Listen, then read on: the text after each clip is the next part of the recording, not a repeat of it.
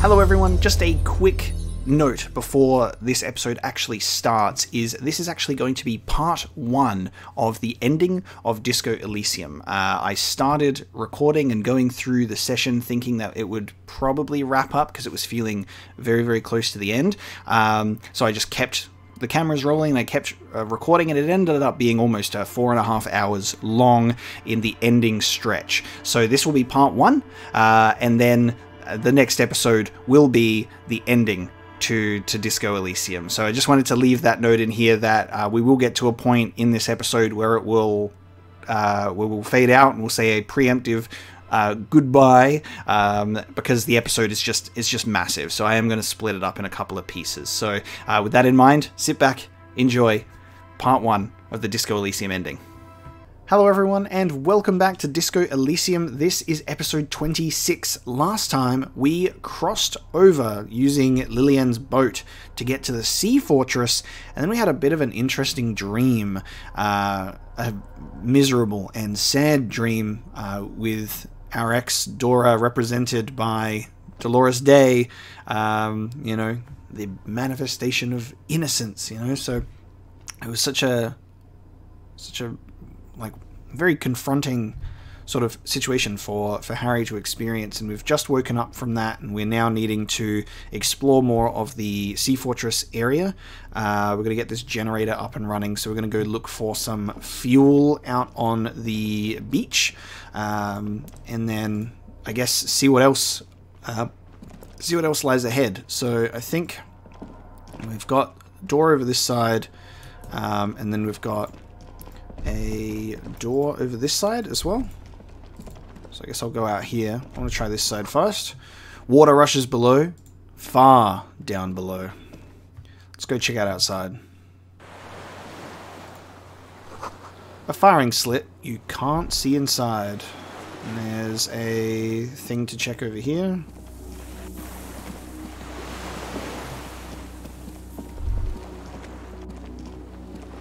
The inside of the fortress, you make out the console and the blast door. The pain in your pelvis makes you wince. Then you continue. Yeah, just getting those like physical, the physical pain coming in from that gunshot. If you go all the way to the end, the ice cracks under your feet. Be careful not to fall through. God, the whole waking up and then like walking across the water thing was just wild last episode. The reeds sway strangely. No, it's nothing. Insulindian phasmids. They're in the reeds. They're in the reeds on this side. You can hear them. They all live on this side, I promise. The distant sound of cargo ships. Signal horns echo on the water. It must have been a direct hit to take out such a huge chunk. Wow, the music on this Sea Fortress area right now. The music has just been consistently amazing across the entire game. Like, genuinely has just been consistently amazing across the whole game. I love it so much, and it really captures a lot of emotions. It captures a lot of emotions. Most of them miserable, and it really reflects the state of the world and like feelings for a lot of things. And I genuinely feel that one of the everything about this game is really, really strong, but the music is such a strong element. It really helps to tie a lot of things together. And this is a beautiful piece. The winch is broken. Rust has eaten at what remains of the chain. A strange feeling looking at the water. Maybe you should just wander off into the sea. Leave it all and walk in. Just like our dream. Why? Perhaps there's someone there, under the water, waiting for you. Where it has always been. In front of the video rental, on the corner, yep. At the crossing. Yep, the dream. But it's cold. Yes, cold and still. But love is warm, like the inside of her mouth. God damn. Honestly, like, and then going into the dream and carrying on from that last episode, like, Harry's dream and how hung up he is and how his inability and stubbornness to not process what he's been going through in a healthy way and to move on from that previous relationship, like, it has absolutely gutted him. Like, the dream also addressed the fact that there was a child at some point that was terminated, and there's another child with the new guy, and like that's a whole other layer to really go through. Like, what if, you know, there before all of this mess happened, what if there was, you know, a part of Harry that wanted to be able to retire from service and have a family, but instead the fork in the road determined that instead of being able to pull back from a stressful job, and maybe take up that promotion to a desk job instead of being on the field like he's declined twice before. You know, maybe there was a situation where he could have taken that desk job and had a family, had a child, and that was, you know, Harry had clearly messed up along the way, or they both messed up along the way, and the relationship came to an end, and instead of Harry moving on from that, like I said, like it's just completely consumed him. And seeing that it's not actually just a part of the story towards the beginning that just kind of gives you like a bit of a hook for the character, is like, this detective, he's miserable and he's hung up on a lost love and love did him in, and you know, all that kind of stuff. The further you get into the game, and once you get up to this part of the game, you actually realize just how messed up Harry is because of it. How it's actually like a really like seemingly one of the core parts of his character as it currently is, and why he's gone off the deep end so much is that obsession. Because yeah, like it's definitely not a small thing to be glossed over. It's like, oh yeah, he had an ex and it troubles him. It's like, nah, this is kind of like one of the big reasons Harry is the way that he is, and it comes up in his dreams. He's always reminded of her with tastes and smells, and instinctually dialing her number, like, and talking to her over the phone. The dreams that we were told that like are reoccurring, like, I'll see you again because this dream will happen again. Like, it really is just a mess, especially and then the beginning of the episode, the beginning of the game, how what happened Sunday night when Harry was listening to that tape and it comes on and it ends in like obviously seemingly like this rage blackout where he rips the tape apart and then passes out on the floor. It's so sad. I feel like because a lot of people relate to some very raw and massive feelings associated with breakups and relationships ending in many ways, many shapes, many forms of how that actually occurs. You know, I've been there too, and you move on from those things, but yeah, sometimes they're just the ones that really just stab you through the heart, and we're seeing that in a middle-aged police detective who doesn't have anything else going for him in life except the job, and it is fucking destroying him, which is like what Classier was mentioning about what Harry was screaming in his room before he blacked out. It's just such an important part of the story that just underlines the whole story for me, is the apricot scented one, you know. This game is genuinely miserable in such a good way. You know, like it really shows you just some really raw human emotions and experiences, and the way that while this is a fictitious world, this is a fictional reality with its own locations and characters and all of that, every character that you speak to, connect with, have these conversations with in your lists and your trees, you know, is so genuinely real and grounded, and even the silly options they're not too silly, you know, and our dark mysteries and the supernatural elements, like, you know, they're not too wacky, they're not too wild. It's kind of like just a bit of this weirdness that happens here and there, but genuinely this is such a fleshed out world, location, and characters that you could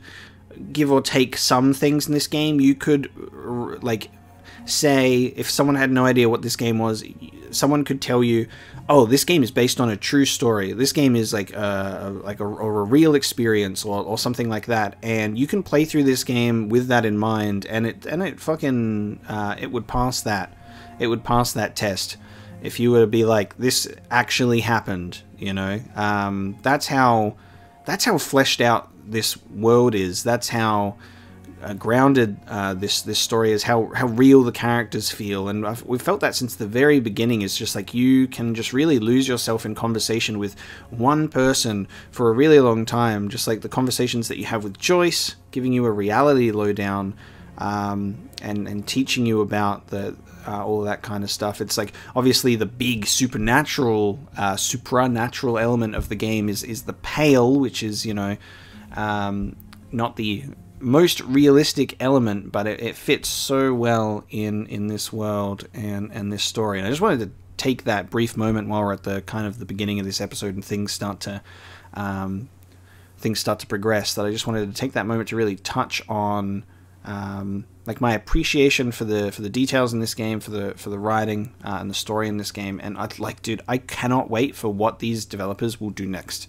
I absolutely cannot wait. A sequel, a different game, anything. Like, I will be watching like a hawk for what continues to come from these guys, because it's honestly really, really impressive. So with that little touch on Harry's personality and my appreciation for the game out of the way, we'll continue for this Inland Empire thought. Love is warm like the inside of her mouth.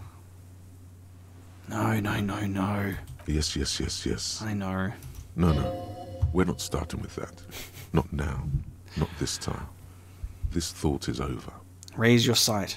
In the snowing mirror of the bay, you see Martinez reflected.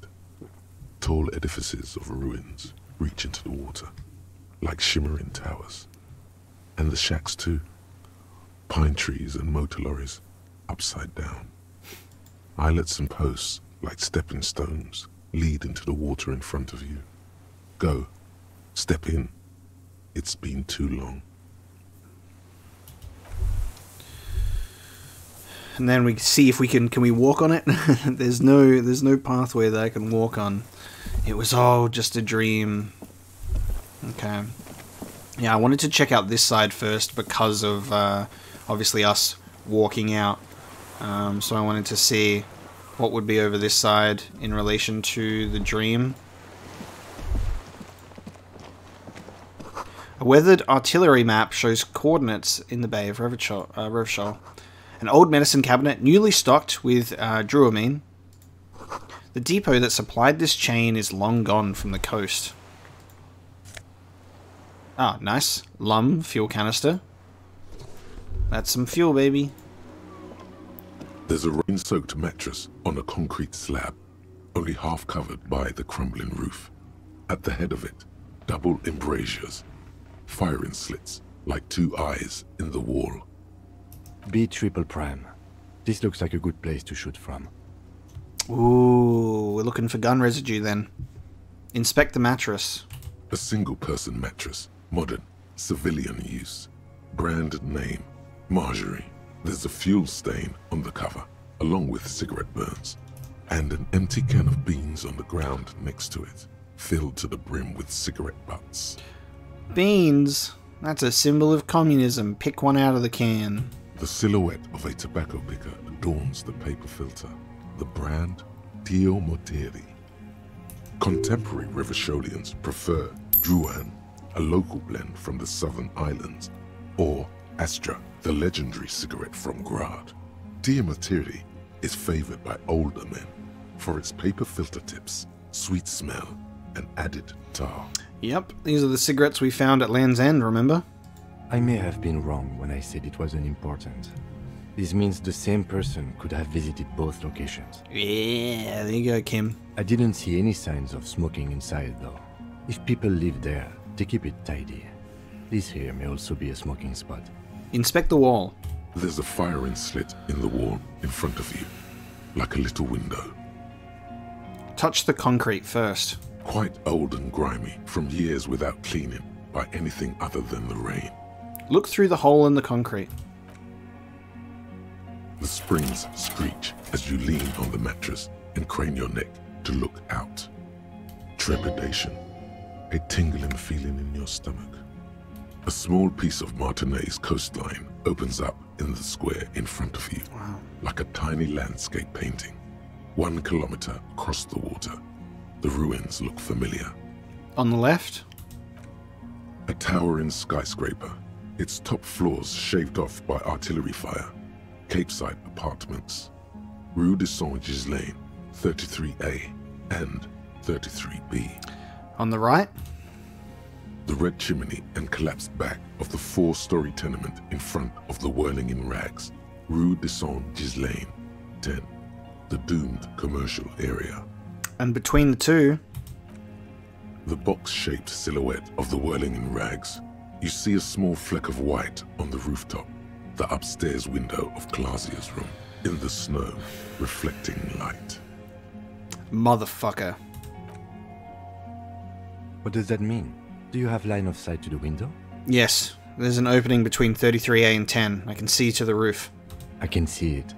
Through the scope of a rifle. The shooter would be prone, lying on a mattress, barrel resting on the embrasure. Dude.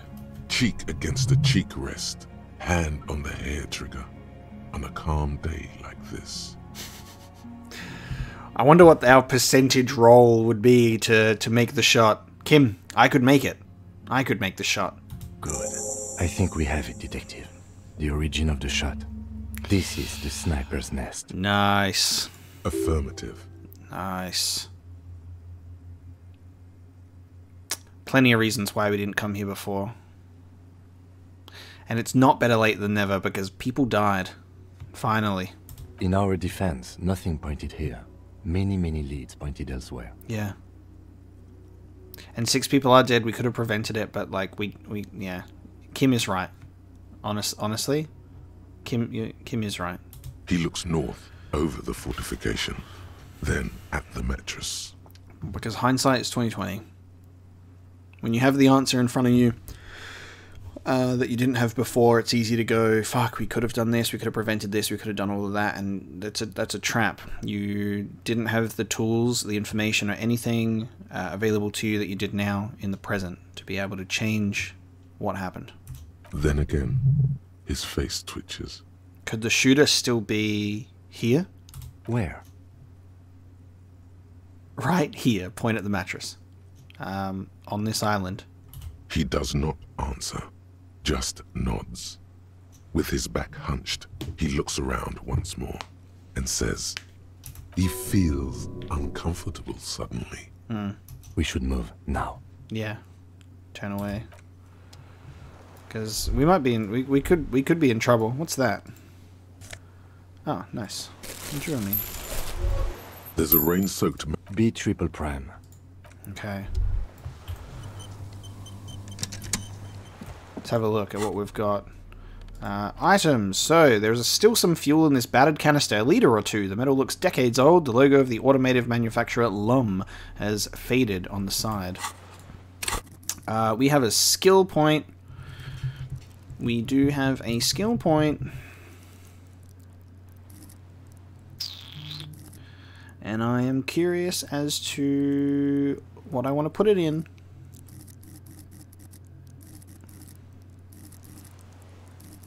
What do I want to put it in? Maybe what I'll do is I'll keep it just in case a situation comes up where I need to level like a skill in a conversation or something.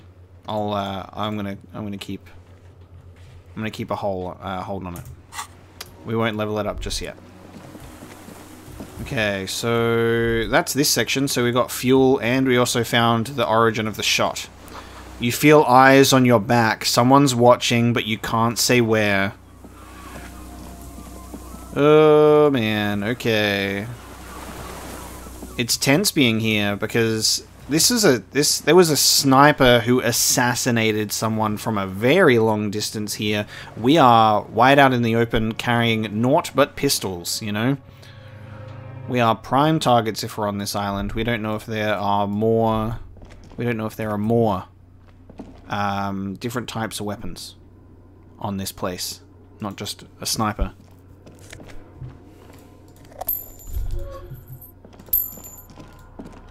Okay, we're now going to go out this door, over the other side. You see a small metal door nested inside a larger one. A heavy steel blast door. Oh. There is a conventional keyhole above the handle. It's very small. This door must open with the generator then, actually. So we'll put the fuel in, then this door should get open. What's on the other side? Another part of the island, probably. The lock looks like it could still be usable. How do we open this? Maybe this is one of the doors we don't open? He's right. It would be better to open its big brother. A powerful engine hangs under the ceiling. Yes. It must control the blast door. Okay. No, this isn't one more door, we're opening it. You're right, we opened the big one. Do you see controls anywhere? Yeah, on the console just southeast of here. Remember?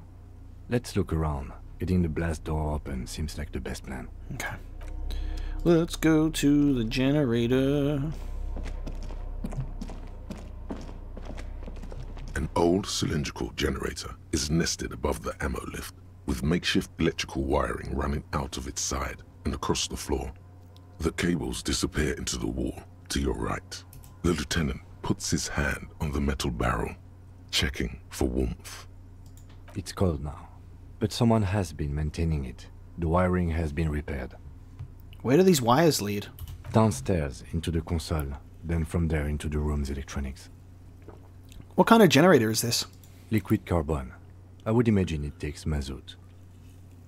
The kind that's favored by vagrants and fuel thieves. It's been a long winter, long and cold. If anyone stayed here, they'd need a generator. Tap on the side. A hollow ring. The canister is empty. Dust falls from the generator and down into the ammo lift. What does this mean, a generator here? I don't know. I'm not a philosopher. That is his idea of a joke. Do we have to kick the generator? I am. This generator proves the universe is material. Kick the generator. Oh, why did you kick it so hard? I thought it was going to be like a light kick. He nods approvingly. He even smiles. I didn't lose any health, though. That must be a sign of my endurance being high enough to not get damaged like the mailbox. I didn't think it was going to be like one of those... I guess it's kind of obvious that he would do like a big old kick like with anything else that has had the option to punch it or kick it. But I just thought it was going to be like a... Like, it's material and give it a light little kick. But I meant, why is it here? Someone with basic electrical skills has restored it in order to keep the room warm. Maybe it's the fire guy. The fire guy. The wind outside picks up suddenly, with a faint howl. Inside, it's warm. Pour fuel into the tank. The lieutenant assists you, holding the canister up to the fuel tank as you tilt. Dark brown, viscous fluid pours out, and the room fills with a chemical smell. There's a red starter switch on the side of the cylinder and a start rope on the other side. The lieutenant flicks the switch.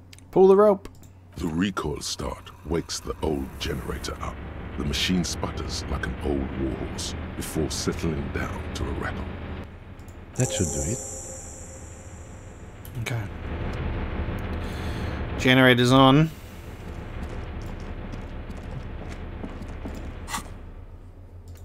Man.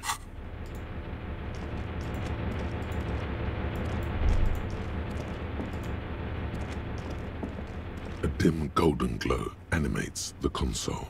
It's on. Turn emergency open. Automatic boot. Could this open the blast door? I think, yes. Let's see. That one. The emergency open. What if we push light interior? The lighting in the room turns on with a sizzle. A dim ambient orange. Slide radio dial. The dial slides under the dusty glass. Dark. Insular. It's an air-gapped system. An off-air military model. Okay. It's Let's turn emergency open. Impossible to bend. The blast door opens with a series of clicks. A shaft of light appears, then widens as the light shines in.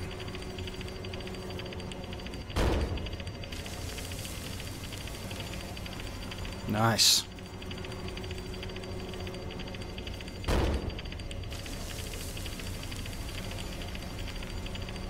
With how the blast door was positioned before, it makes it almost seem like the blast door was semi-closed only to the point where you could actually use that key to go through that smaller door, and the person who lives here probably has that key instead of going to the effort to fuel up the generator. A sudden wave of anxiety makes your skin crawl. Mm-hmm. After you. I'm feeling the tension. Before, outside. When we were walking across the sand, I felt someone watching me. So did I. Not back there, but I felt it since we came here. What's there? I don't know. A thin wisp of smoke rises from a charred black fire pit. The wind picks up, then dies down again. Let's go. Oh god, okay. We're heading out. The game auto-saved for me, as I quick-saved too. Walk slow. It might be dangerous.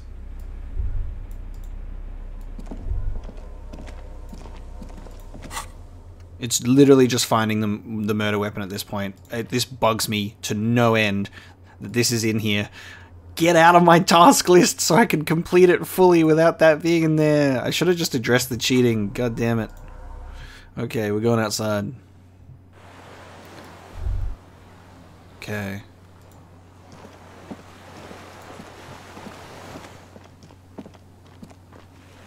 Feel an incredible amount of tension right now. I'm just going to walk.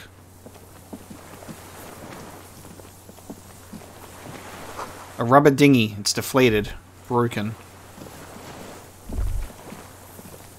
Small white flowers blossom all around you.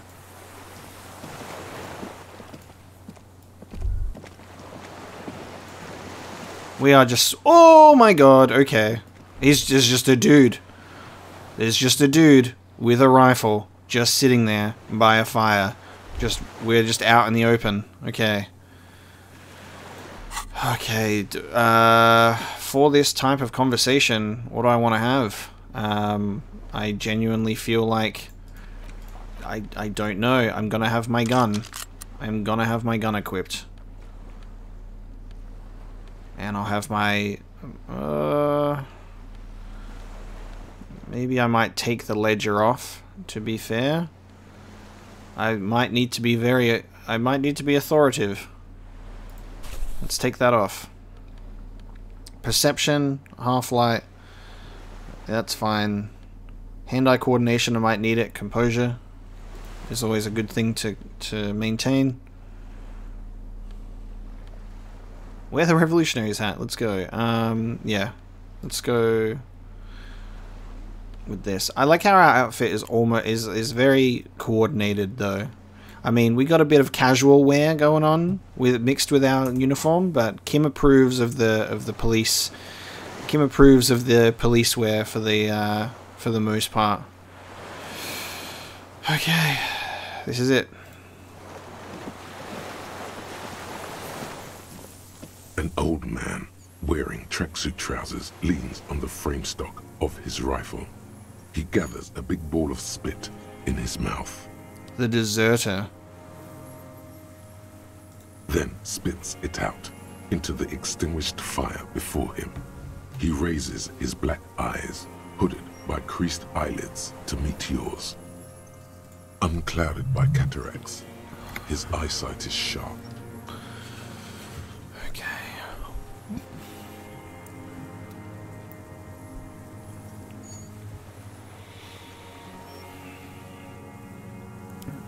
I want to ask these questions, but they're like, I also want to.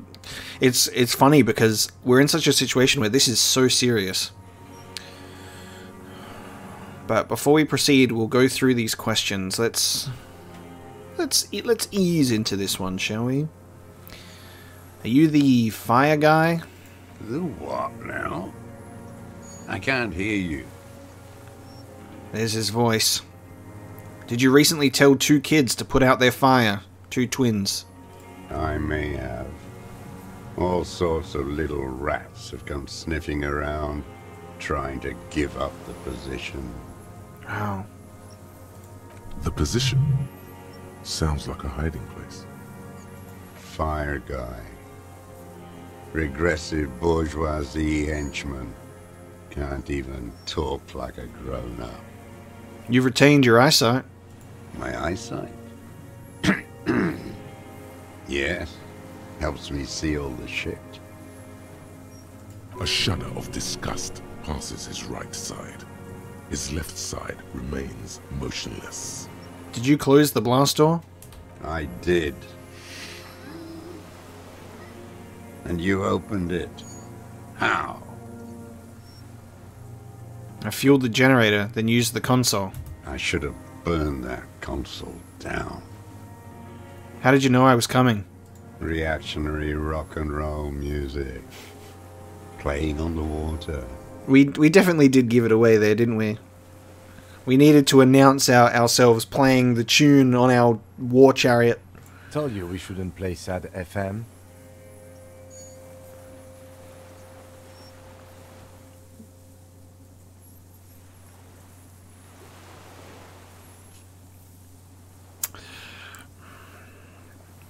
It was not reactionary. It was cool. The fascists were right about rock and roll. It is degenerate. Hip gyrating, mental illness music. Alright, mate. Nice gun you got there. It's not nice. It's a piece of shit. But it gets the job done. Is that a Belmargrave? It's a 3-Angong 446. 446. Southeast Samaran made. Exotic. Must be defunct too. No modern rifle manufacturer of that name springs to mind. A Samaran rifle. How did you get hold of one? It was sent to us by our brothers in the Sinyao commune. Military aid. It has stayed true to him. He can still make it sing. The Sinyao commune? You heard me. It's good now. Like chalk wiped from the board. He's right. Almost no one remembers there was a third metastasis of the world revolution in the Safre Empire, extinguished in '06. It's not wiped from the board. I remember it. They wouldn't like hearing their name in your mouth. Damn dog. The time will come to win his trust, comrade. It is not now. You need to take care of the gun first. Your weapon has stayed true to you. Mine has stayed true to me too. It's an interesting sort of intimidation move to put into play. Flashing guns at each other. Yes, I bet you've killed a lot of people with it. You fascist fuck. 3, actually. That might most likely be less than you. Unless this was your first kill. Have you come to make me one of them? His right eye twitches. With what? Fear? Rage? We have come to ask you questions. Nothing more. The lieutenant puts his hand on his holster. If you do not comply, we will take you in. Do you understand? The danger levels here are hard to read. One moment he's a fire, the next, a fire gone out.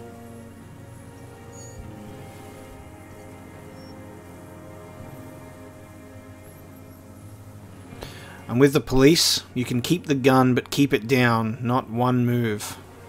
Or put down the gun so we can talk further.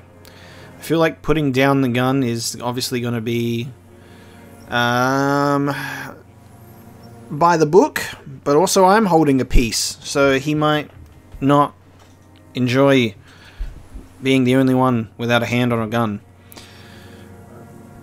Keep it down. No. Ooh, okay. Okay, yep, I thought that Kim wanted to go and do that one by the book. Yep. Yeah, I felt like that was coming, but I was like, we'll see. Because I wanted to play it easy. The lieutenant aims his pistol square at the man's head and says, Put it down now, sir. okay. Or you're gonna blow my brains out before you question me. To hell with it. It's a walking stick anyway. It's out of bullets. The old man lays the rifle down carelessly and looks at it lying there. It's out of bullets, huh? He stares on, his wrinkled mouth moving without a sound. A strange sadness, like a song. What if someone else was here and took the shot as well? Because we didn't find bullet residue. We didn't find gun residue. Or it didn't draw any attention to finding gun residue from a place that the shot could have been taken from. Apparently that gun's a walking stick, and it's empty. We don't know if there was a bullet in it. That is the bullet. This guy could be getting framed. They're like, there's an old guy that lives out here with the same rifle, so we could like try and pin it on him. There's so many, because it's not. Even though this seems very likely that this could be it, it might still not be a sure thing yet. What did you say? The future teaches you to be alone. The present.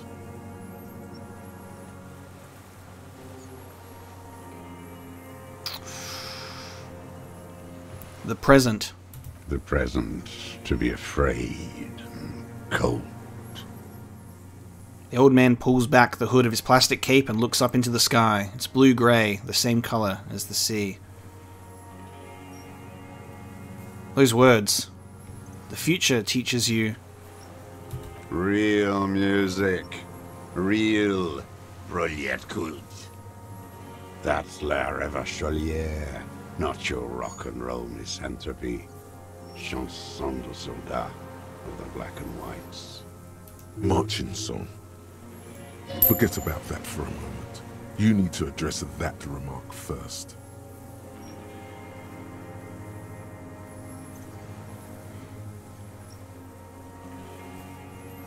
I'm not a misanthrope, I'm a half-dead police officer who's just doing his job. I know La Chevalier. It's the marching song of the World Revolution. There you go. 1 of 3. In Grad, they sang Brave Children, favourites of history. And in Sinyao, it was some Samaran shit, I guess. La Chevalier. I've heard that name somewhere else, in a dream. Everyone has. They named a fucking perfume after it. No, that's not it. I've talked to her. Talk to her? Yes. In the church. God's shithouse. Should have taken it down like they did in Grad. Dismantled it for firewood. All around you, the air slowly circulates the islet, carrying little swallows and black-beaked seagulls in its slow drift. They all, every one of them, every bird, mammal, and crustacean, What? keep their distance. How does it go? The song. How did it go? Something about shooting rabbits. I don't know. I can't remember. It doesn't matter. It's gone now. He waves erratically with his hand, annoyed that he can't remember. A little tremor passes through him. It was dear to him. He resents forgetting it. Let's pick up the gun lying in the sand. His gaze follows your motions. The rifle feels surprisingly light in your hand. frame stocked and patched in places with tape and wire. Still warm from his parched hands. Not the metal. The metal is ice cold. This weapon has been modified several times. Inspect it closer. The rifle's in a shabby state, like a crutch that's seen too much travel. Hieroglyphs are embossed into the forearm, made of walnut. On the butt, you see Vespertine writing, burnt into the wood. Triangon, 4.46mm, made in Sinyao. It's as he said, it's a Triangon, made in Sinyao. No one said it has to be a Belmagrave. We were just guessing. True. From ballistics, it could easily have been a Triangon, too. Okay. It doesn't matter if it was made in Shanti Shanti. All it has to do is use jacketed ammunition. And it does. This uses jacketed ammunition, 4.46. The right type and the right calibre. He's liking this. This rifle has been patched and modified several times. I wonder how old it is. The old man does not answer. He just stares in front of him. Stow the gun. The old man keeps following your motion with his gaze. His right arm twitches suddenly. This looked very much like the murder weapon. It could be used against him to get a confession. In time. Who are you? My name is Josef Lilianovich Dross, Political Commissar of the 114th Anti-Aircraft Division of the 4th Army of the Commune of Revachol. And he's listed as the deserter. So he's, like... I guess it could be said that he's been here a while. I am a deserter, a partisan, and a prisoner of war. This is my termless surrender. The Commune of Revachol? Do you mean the ICM? Your holdover from the... From the Insular Indian Citizens Militia, the Army of the Revolution. I was recruited in Jamrock in 07, trained in the École de Contrôle Orient, and consigned to emergency defense duties in 08. I left my unit on the eve of the landing. When I returned here on May 14th, the Commune had fallen. Still armed and ideologically trained, I wrote a criticism of myself and resumed partisan duties. 51 minus 8 equals 43. Yep, he's been here for a long time. You've been on this island for 43 years. No. I've been on other islands, too. I was an Resurrection until they turned it into a spa in 18. Then I was an E-48, a nameless sound, until the sea washed over it. Then I came back here. That was 22 years ago. Again, you've been hiding here for 43 years. 43 years and 10 months. That's insane. It's not how a human being should live. But I had to. I couldn't just forget. I couldn't just forget what I saw. He just couldn't. You couldn't give up. He nods. But he can now. What have you been doing during all this time? Hiding, fishing, waiting. Where the afternoon grows late, on Rue de Saint-Ghislain, people walk home. Street lights will soon be lit. Further inland, the streets are alive with workers, men, women, children, street hawks and migrant laborers. The temperature is steady. Alto cumulus clouds form above Precinct 41. Always waiting. For what? For her to return. Her who?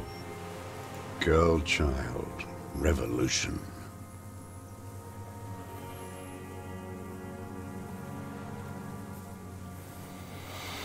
Interesting. Girl child revolution, she better come. I too have given my life to Mazovian socioeconomics, and nothing in history is guaranteed, but revolution is still a possibility. Girl child revolution? Always. She better come. A waste. The material base for an uprising has eroded. The working class has betrayed mankind and themselves. The historic opportunity for a revolution has passed. It will not come back anymore, however hard I try, whatever I do. What has he done? Perhaps a confession would lighten the load. Interesting that it says, "What? This is not the time to push." Suggestion fucked me over before, didn't it?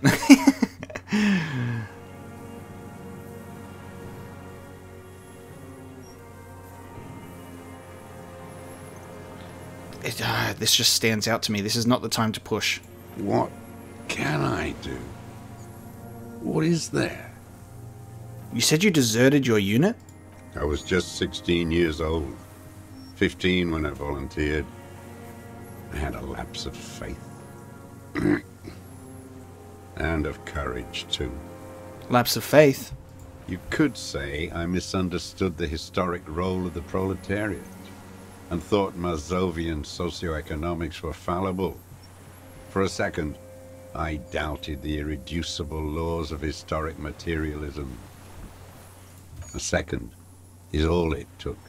For what? For reaction to take hold. What's reaction? Petty bourgeois terror. It's in all men. It wasn't reaction, you were just afraid. It's the same thing. You haven't seen it. Not really. Not naked. It's impossible not to be afraid. It remains unclear what it is. He makes leaps he doesn't expect you to follow. And this was when? May the 13th, 08. 44 years ago. The horizon was black with coalition airships. Their petroleum rose to the sky, and it looked like it formed the clouds. Storm clouds. When they started shelling, it was dark magic. Dark magic? The combined might of international capital. All at once, all the greed and terror in the world tore into Revachol. It lifted streets from the ground and turned houses into ghosts. We were in the flak tower, huddled on the floor. The artillery was 80 kilometers away in Ozon, but I knew the commune would fall. We would all be turned into ash. So I said I was going to the map room. A terrible shame, still within him. The lobes of his ears are red with it. The shame and smallness of what he became. You didn't go to the map room? No. I climbed the chain link across the water and hid inland, in the bunkers there, like the weakest of the weak. A mouse, frightened at the ordnance all night, and the sound of the rotors in the morning, whirring. What was that? Airships. I climbed out into hell. The landing was complete. The chain was submerged. I had to swim back. The fortress was half submerged too, shattered. They'd all drowned in the lower levels, or got torn to shreds above. The anti-aircraft gun had malfunctioned. So had I. I left them without ideological direction. It was real. I'd seen it. I'd seen it in reality. Seen what? The mask of humanity fall from capital. It has to take it off to kill everyone, everything you love. All the hope and tenderness in the world. It has to take it off just for 1 second, to do the deed. And then you see it, as it strangles and beats your friends to death. The sweetest, most courageous people in the world. You see the fear and power in its eyes. Then you know. What? That the bourgeois are not human. I've always suspected the same. Now is not the time, Lieutenant Gefreto. Actually, yeah. I had to. I had to fight it. I could not stop anymore.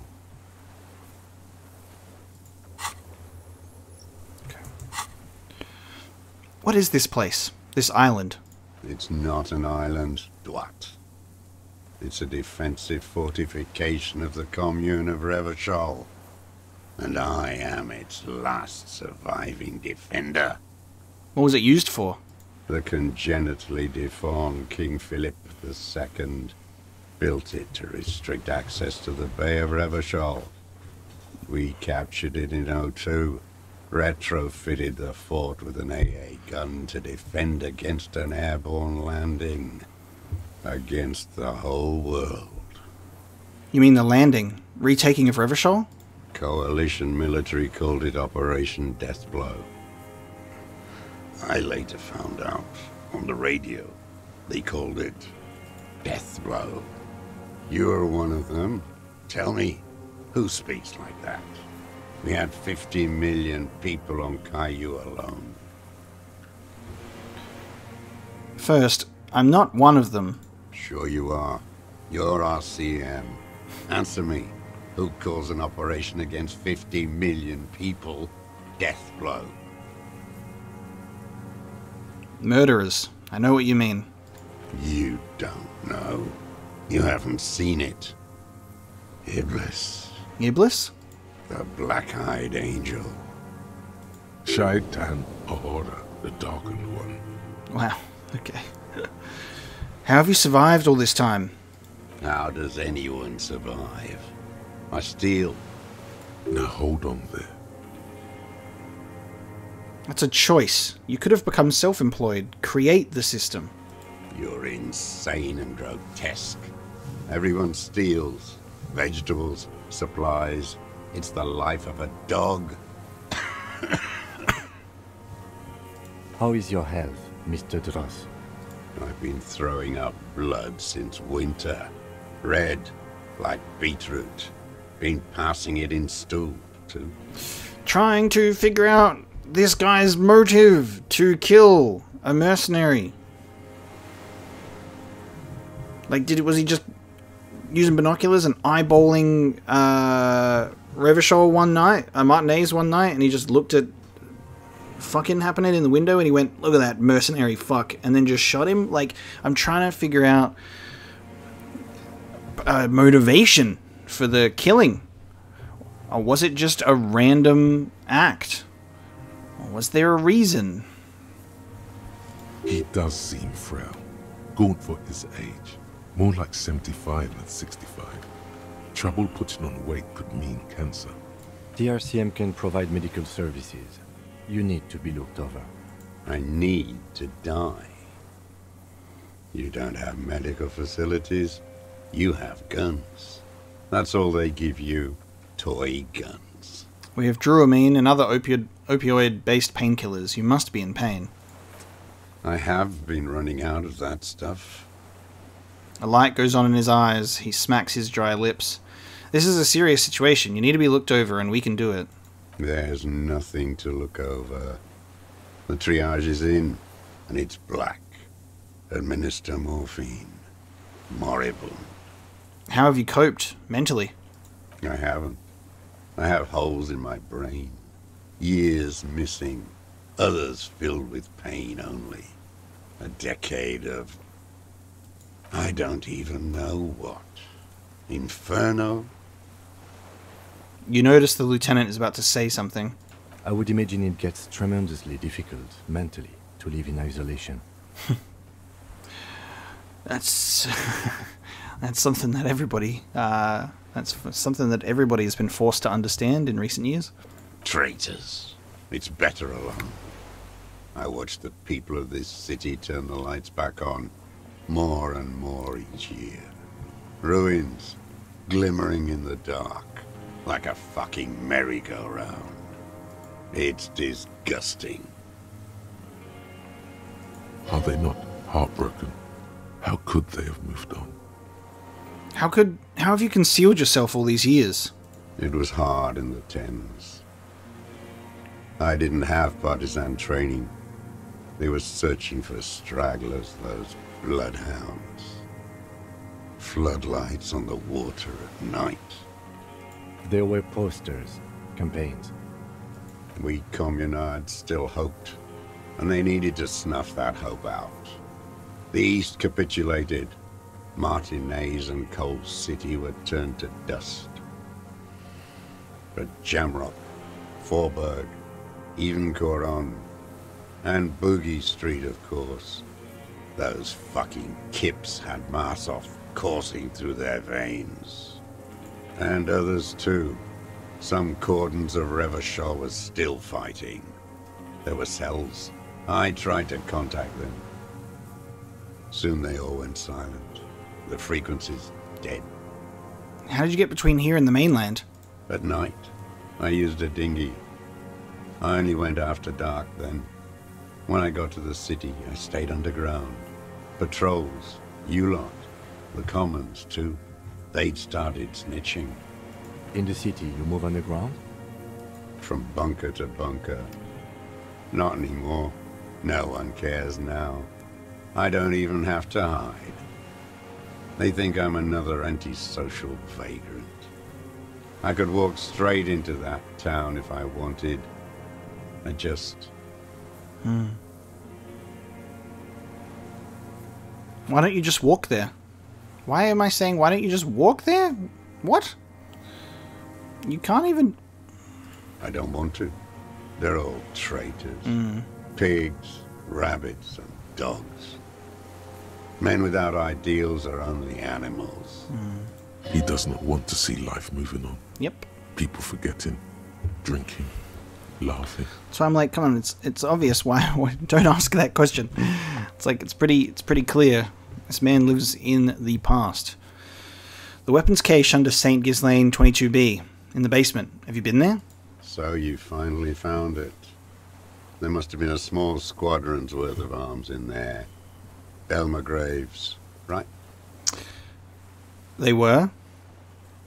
Useless now. Rusted away. So you've been there? Sleeping. Some nights. Ammo scrounging on others. Those McGraves were shit, even before they corroded. Some had bullets in the chamber, however. He just mentioned that some of the guns had bullets in the chamber. Had, meaning those 4.46 rifles would be compatible bullets with his current weapon. You feel the dots connecting. Little dots on the map he's walked across. He's like, wow, this gun's got bullets. I'm gonna take those. Wait, how did he get down there? How did you access the building? It's locked. At least now it is. I didn't have to. Came in through the storm drains. Storm drains? There used to be a system that connected the bunkers, tunnels and such, under the church and everywhere. Most of them are gone now. Collapsed. Just bricks. All the old infrastructure has... It's really interesting because we've got this character who is fully aware of what the city used to be like and the layouts and this kind of thing, and is like kind of aware of all of that, and Martinez is moving on, and they're doing new stuff, and they're focused on the future and building on top of what Martinez is, making it better, improving it. The nightclub and the church, and Everett wanting to, you know, build a whole thing, and, you know, Everett, they're just trying to focus on what can be and build on top of what came before to push all of that out, so people aren't aware of something like this, which makes this guy easy to navigate, easy to move around. He's just literally just like, nobody knows about these things anymore, and he can take advantage of that. There's a small bunker under the Feld building. Have you stayed there? The propaganda bunker. I used to, but not anymore. Propaganda bunker? They stored leaflets there. Broadcasting equipment, too. Made broadcasts, I think. Propaganda officers. I buried them with their leaflets. They killed themselves. 2 young boys. Killed themselves? A lot of our boys did. I spent some winters there. Never liked it. Kept thinking of them. No need to go underground anymore. It's better in the ruins, on the ground. One more question. Do you smoke God, how do I say this?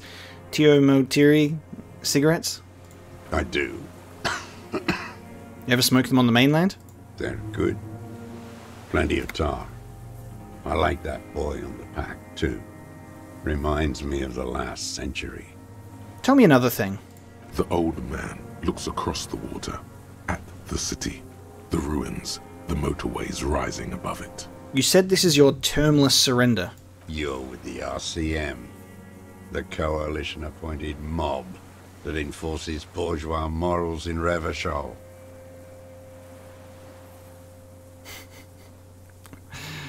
Oh man, like, I want to say it, but at the same time, damn it. We're not coalition appointed, we just try to help people. You're the RCM. You represent the Moralist International, the enemies of humanity who took this city. I represent their adversary, le Parti Communiste d'Insolande. Take me to them as a prisoner of war. I have relinquished my weapon. I can no longer serve. No superiors can relieve me of my duty. You bulldoze them all to a mass grave for trying to free humanity.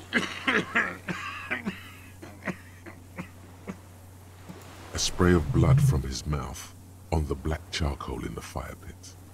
Rene, the royalist on the coast, said, You never signed the Revacholian Instrument of Surrender. Liberal reactionaries signed that instrument. Traitors who should have been burned alive. I answer to the Communist Party. Is that part of why you've been here all this time? Because the party didn't surrender? he just wipes the blood from his chin. Honorable. Honor is a feudal atavism. My motive is class. So you're a communist soldier from the communist army? No, I am not a soldier. I am an ideological officer. I belong to the party, not the army. But you said you were trained and assigned to the Defense Corps.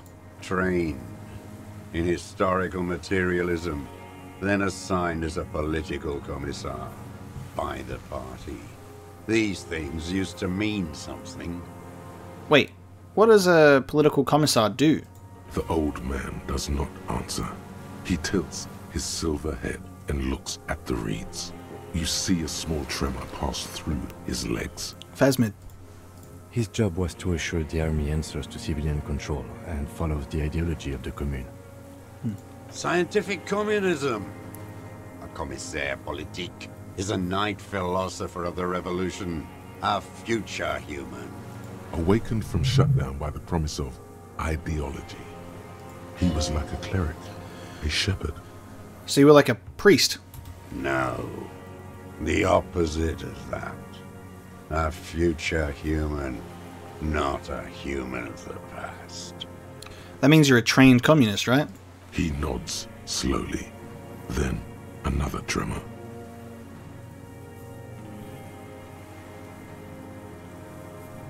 I'm also a communist. No, you're not. You're a liberast. Look at my journal, old man. 33 communism points. Snack on those beans. You should engage him about inframaterialism. Impress him with all the ideas you picked up from the reading group. Hell yeah, let's go. No, don't. This man does not subscribe to intellectual daydreams. The communism he mourns is a planetary force. I know. Liberast? A liberal and a pederast. It's what most liberals are. I'm not a liberal, I told you I'm a communist. Detective, we have not come here to discuss ideology. Yeah, but that's what happens when you get into a debate with a communist. We have come to ask questions regarding a murder investigation. Oh, we're getting to the point now, are we, Kim? Man can't have small talk anymore. The old man spits into the fire pit. He does not say anything more. A jitter passes his lower body. The expression on his face is unreadable. There's some sort of interference there. Neurological. There's definitely something off with his body. Something more than just metabolism, or even cancer. Okay, here we go. I have another serious question for you. There's nothing serious in this world. It's a farce. Interesting. So we have more than poor health and possible neurological damage by going through the things that has put our composure at 83%. Assess his body language. What strikes you about this gaunt man is not the stomach pain, or the cough, or the malnutrition. For a man who's spent 44 years hidden in the urban wild. Yep. Like, a long time. And he's alive. He's surprisingly okay. Like, he's having old man problems, but he's surprisingly okay. Indeed. He speaks fluidly. His movements are rapid, if erratic. His voice, despite the cough, is there. It is capable of expressing complicated ideas. Above all, he seems animated. Animated by what? The Pale. It has possessed him. It's a mystery. This animation comes at a cost too. Erratic hand gestures, thought processes cut off like threads, as he just stares at the logs or the reeds. He also suffers mood swings, bubbling to the surface, unconstrained by his nervous system. Dementia? You've seen demented people before. This feels similar, yet different. When his thoughts move, they are lucid, keen even, not senile. Mr. Dross, are you okay? How is your memory? No, I'm not okay. I shit blood, and I'm surrounded by insane people. There it is again, erratic hand motions, bouts of rage, and the stomach thing too, of course. What have you been using this gun for, sir? I've used it for killing people. Yep. Here we go, a trail of blood. The lieutenant smells it too. Killing people? It's a gun. That's what they're for. You want a moralist euphemism? Defending your family and your property. I haven't done that. I've used it to kill people. Interesting. During or after the war? There is no after the war. Class war is never over. So he's continued killing after hostilities ended. Okay. This is it. You can feel it, like battery acid on the tip of your tongue. Something you haven't felt in a while. But what? this is what you live for. This is the shit. The shit. The great serotonin jackpot. I do love serotonin. The solution. I do like solutions. Go in straight. No euphemisms. He doesn't like those. He has been telling it how it is for the whole time. No. Be careful now. Slow and steady does it. Make him repeat it first. Okay. Don't mess this up. Remember, he wants to tell you. Get personal. Get personal. Wait, so which one do I say then? So you're saying you killed people after active fighting stopped? What did I just say? He keeps shaking his head, erratically suddenly. He brushes something out of his eye. What did I just tell you? Don't drop the ball now.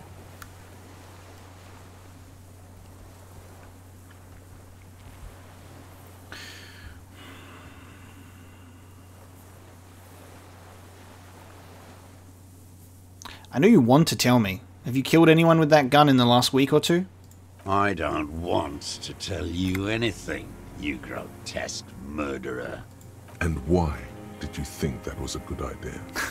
Don't listen to me. I'm wrong all the time.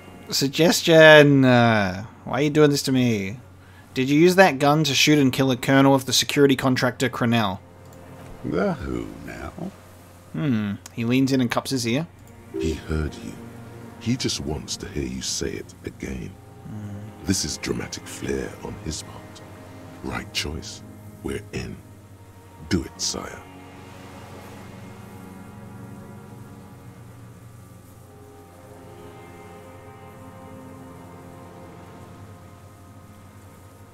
Can I ask one of these?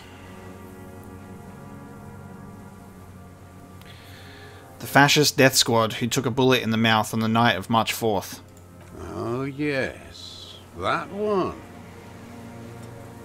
Ugly piece of work, that boy. Did you kill him? I am a son of a welder and an officer of the commune of Revachol. I do not collaborate with murderers and pederasts of the liberal regime. Exhaust him with proof. Pile it all on him. Get a confession. The gun. The murder weapon is the perfect opener. The scent of blood in the air. But what else? There was something you can't remember. Something about the tracks. Suddenly, all those tracks are so confusing. Go with something else first. What? Let me see the bottom of your shoes. You're the pinball man. Come on, what am I forgetting? We've done the ballistics. The shot came from this island. I saw you poking around there, looking for evidence. You're damn diligent when it comes to dead fascies. Did you like the view? You had direct visibility. There are embrasures in the concrete, specifically meant for a top follower to use. And you had a long-range rifle in your possession. You've been here a long time, Mr. Druss. Too long. You clearly need medical aid. I'm ready to die. I've done my part. He's practically admitting to it. Dead fascists for fascists. Done his part. You said, fascies. You're admitting you killed him. You're sad for your fascia brother, aren't you? One twig got broken. Now the others are sad. He waves his hand. There's a twitch, and one more. One in his right eye. Almost. He almost burst out there. Keep piling arguments. Anything. Man. This is just a dude who's like, for him, the war is still going. You know? In his head, the war is still going. He's a communist, and he's like, look at that fascist mercenary. Bonk! You know? Like, to him, the outside world is not somewhere that he involves himself with. He is still in the war. He protects and hides out in the fort from the revolution. Like, consequences for his actions are certainly nothing that's going through his head if he's going to perform something like this. It's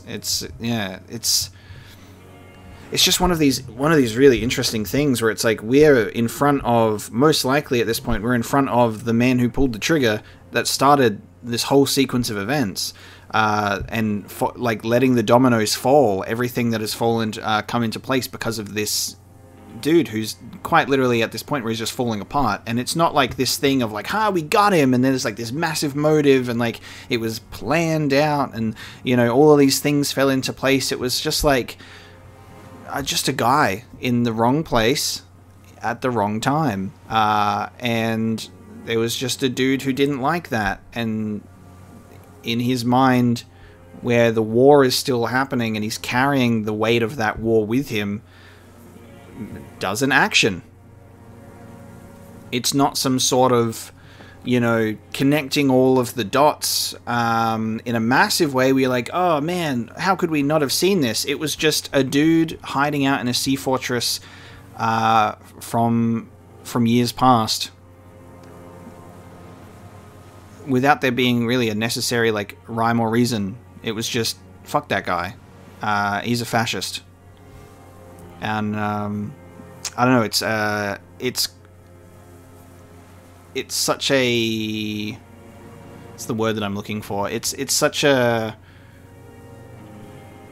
clear way for this game to like give you the murderer or give you the killer. Is just like it all feels very realistic in the way that this world is structured and what happens. It's not like some big like mystery or like it was the gardener all along. It's not like, and I like that. I really like that. It's not like some super secret of it's someone in Martinez. It could be anyone, and like it's like, you know, one of those kind of situations that there's not like some shock or surprise reveal or twist as to who could be the killer. Oh my god, it was Titus after all this. It was Gart. Oh my god.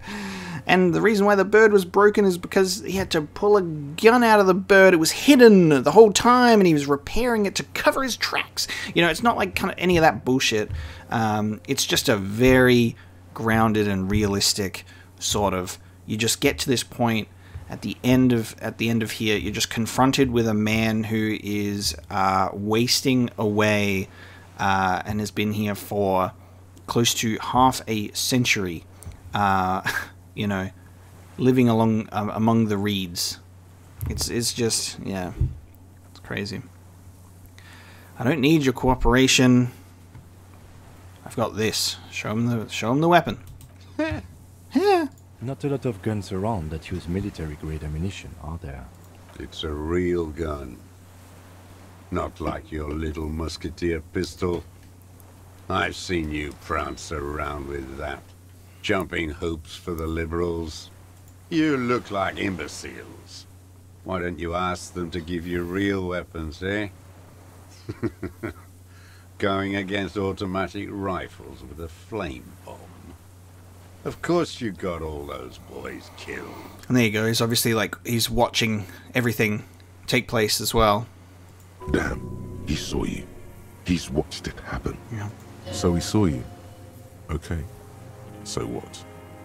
Don't let it divert you. Stop changing the subject. We have the murder weapon. You know what? You're right. I'm convinced this made the shot. Should we call it? You think we have the murder weapon?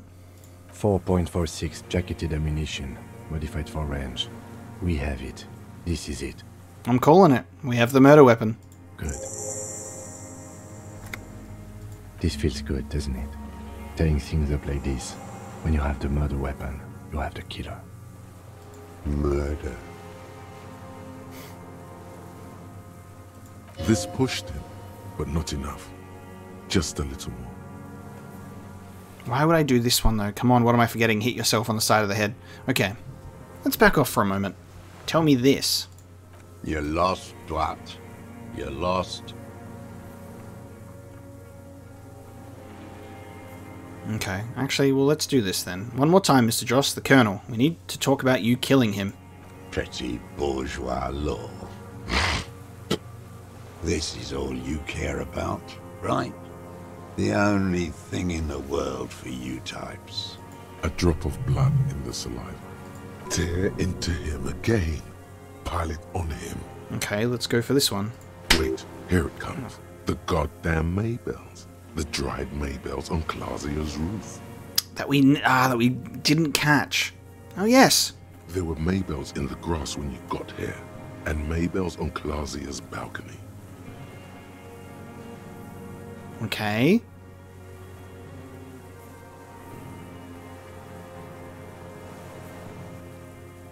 So the Maybells... So the Maybells from here, and Maybells on the balcony. Wait, don't forget the footprints. The diagonal prints in the dust in the secret space behind Clausia's bedroom. Now they're gonna come up. So he was physically there and went through there, and those are his footprints. That's what I mentioned that. Of course, thank you, Head, thank you. You got it. Remember, the boot prints were like no modern soul. Show us the bottom of your feet, mate. Maybe don't beat yourself anymore, though. You're not immortal.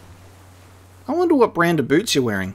Everything is brands with you individualists. Who cares what brand my shoes are? Sansa? Some shit. Show me the soles, please, Mr. Torres. Fucking imbecile. A black and white spiral pattern covers the sole of the worn-out running shoes on his feet. The maker is called Sansariq. You see their V-shaped logo, but can't make out the size. A spiral. I'm pretty sure it was horizontal lines, right? These are not the unusual horizontal pattern soles you saw in the dust on the floor of the hidden room.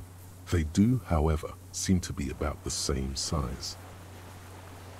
The size fits, but not the sole. There's a drama check. Wait, maybe it's simpler than that. Sire, he doesn't have to be wearing them right now. Exactly. People change shoes. This man steals them. People change shoes. It doesn't mean you weren't there, near the room the victim died in, sneaking around. Racking those brains, are you? Desperate to report something back to your masters? They must have really loved that dead fuck. The lieutenant gives you a quick sideways glance and nods to acknowledge. The prints were his. You can see it in those eyes. He can't keep them from flickering, looking for something.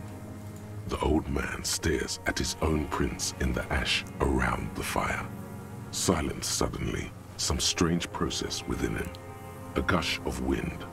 Seagulls in the distance. You've almost got him. Just the last little push. Maybells, behind the victim's window. I saw them growing here. Damn Maybells.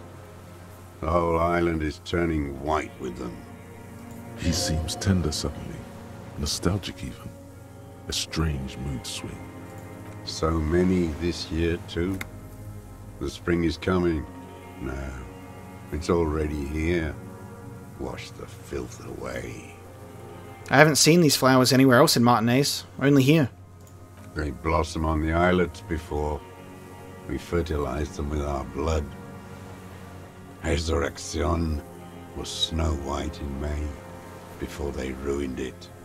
South, the Bay of Martinez is dotted with little freckles of islets, turning green, with white flowers in white snow. The coast, too, before they piled their containers on top of it, filled with broken, useless trash for fat-fingered bourgeois children to play with. You must get around a lot to stay undetected all these years. Do you know any secret paths? Pinball workshops? I may. I may. A young woman named Clausia. Ring any bells? Flowers like these were behind her window. Clausia. You know her, right? She had intimate relations with the victim, the mercenary. With the victim? He turns his sight from the whitening field of flowers and falls silent, and the muscles in his jaw twitch, a spasm. There is a small tremble. Looks like a smile. A crooked smile. Yet isn't quite voluntary.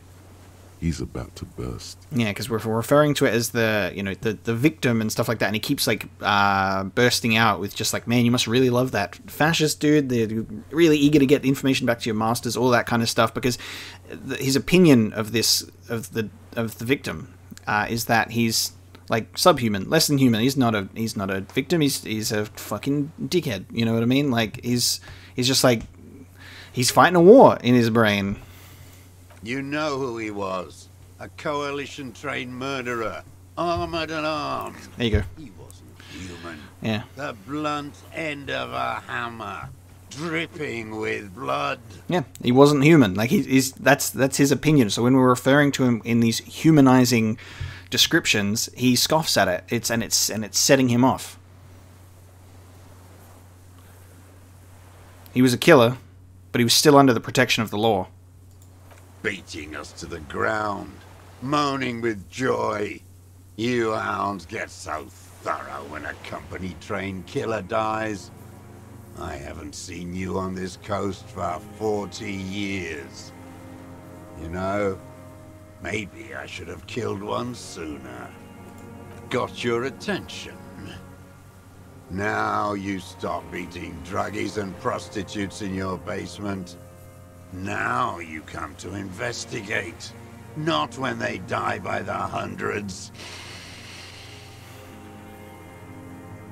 This is it. Shot him. Shot him. Say shot him, not killed him. So you shot him. Oh, the inhumanity. One paramilitary less in Revachol. You can almost see him squeeze a tear out of his eye. His fists begin to tremble from the anger. The lieutenant raises his right arm to hush you. Hush. He does not need to be pushed anymore. The ball is rolling. While the lieutenant listens, holding his breath. Hold your breath. I had them in my sights. Both of them. Him and the whore. I was breathing with them. In phase. And I pulled the trigger and flew on the air until I landed in his mouth. I didn't think I had a shot like that in me anymore. I did.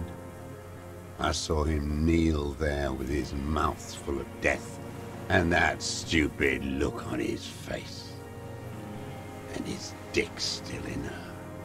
And then what? Nothing. I went to sleep. Next morning there were Maybells everywhere. The world was white, or what's left of it anyway. My last spring here. I knew the fascists would come to avenge their own. And so they did. Mr. Dross, are you aware you're confessing to murder? Yes.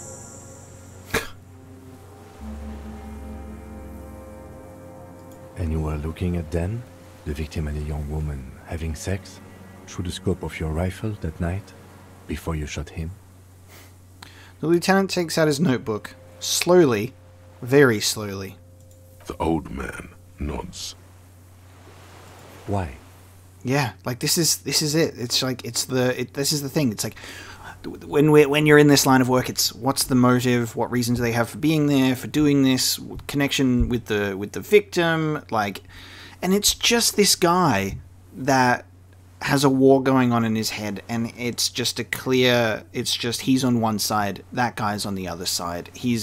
And he must be removed, and that's the thing. It's just like just the wrong dude in the wrong place, you know? Like, if it wasn't him, it would have been one of the other mercenaries that were there, and it could have just ended up being anyone at any moment when he just went, look at him living in this, you know, in this fascist society that beat us down and wiped out our chance at revolution, and he just like views all of them as accountable, especially the RCM, especially mercenaries, like, you know, and he just looks at the entire city as completely, he's just on the outside of it all. Like the motive isn't like specifically for the victim. It was just fuck that guy in particular tonight, because I feel like pulling the trigger, and I think there's a part of him that just there's a part of this dude that just is ready to give in. He's like, he went to sleep knowing that it would come eventually, and they did.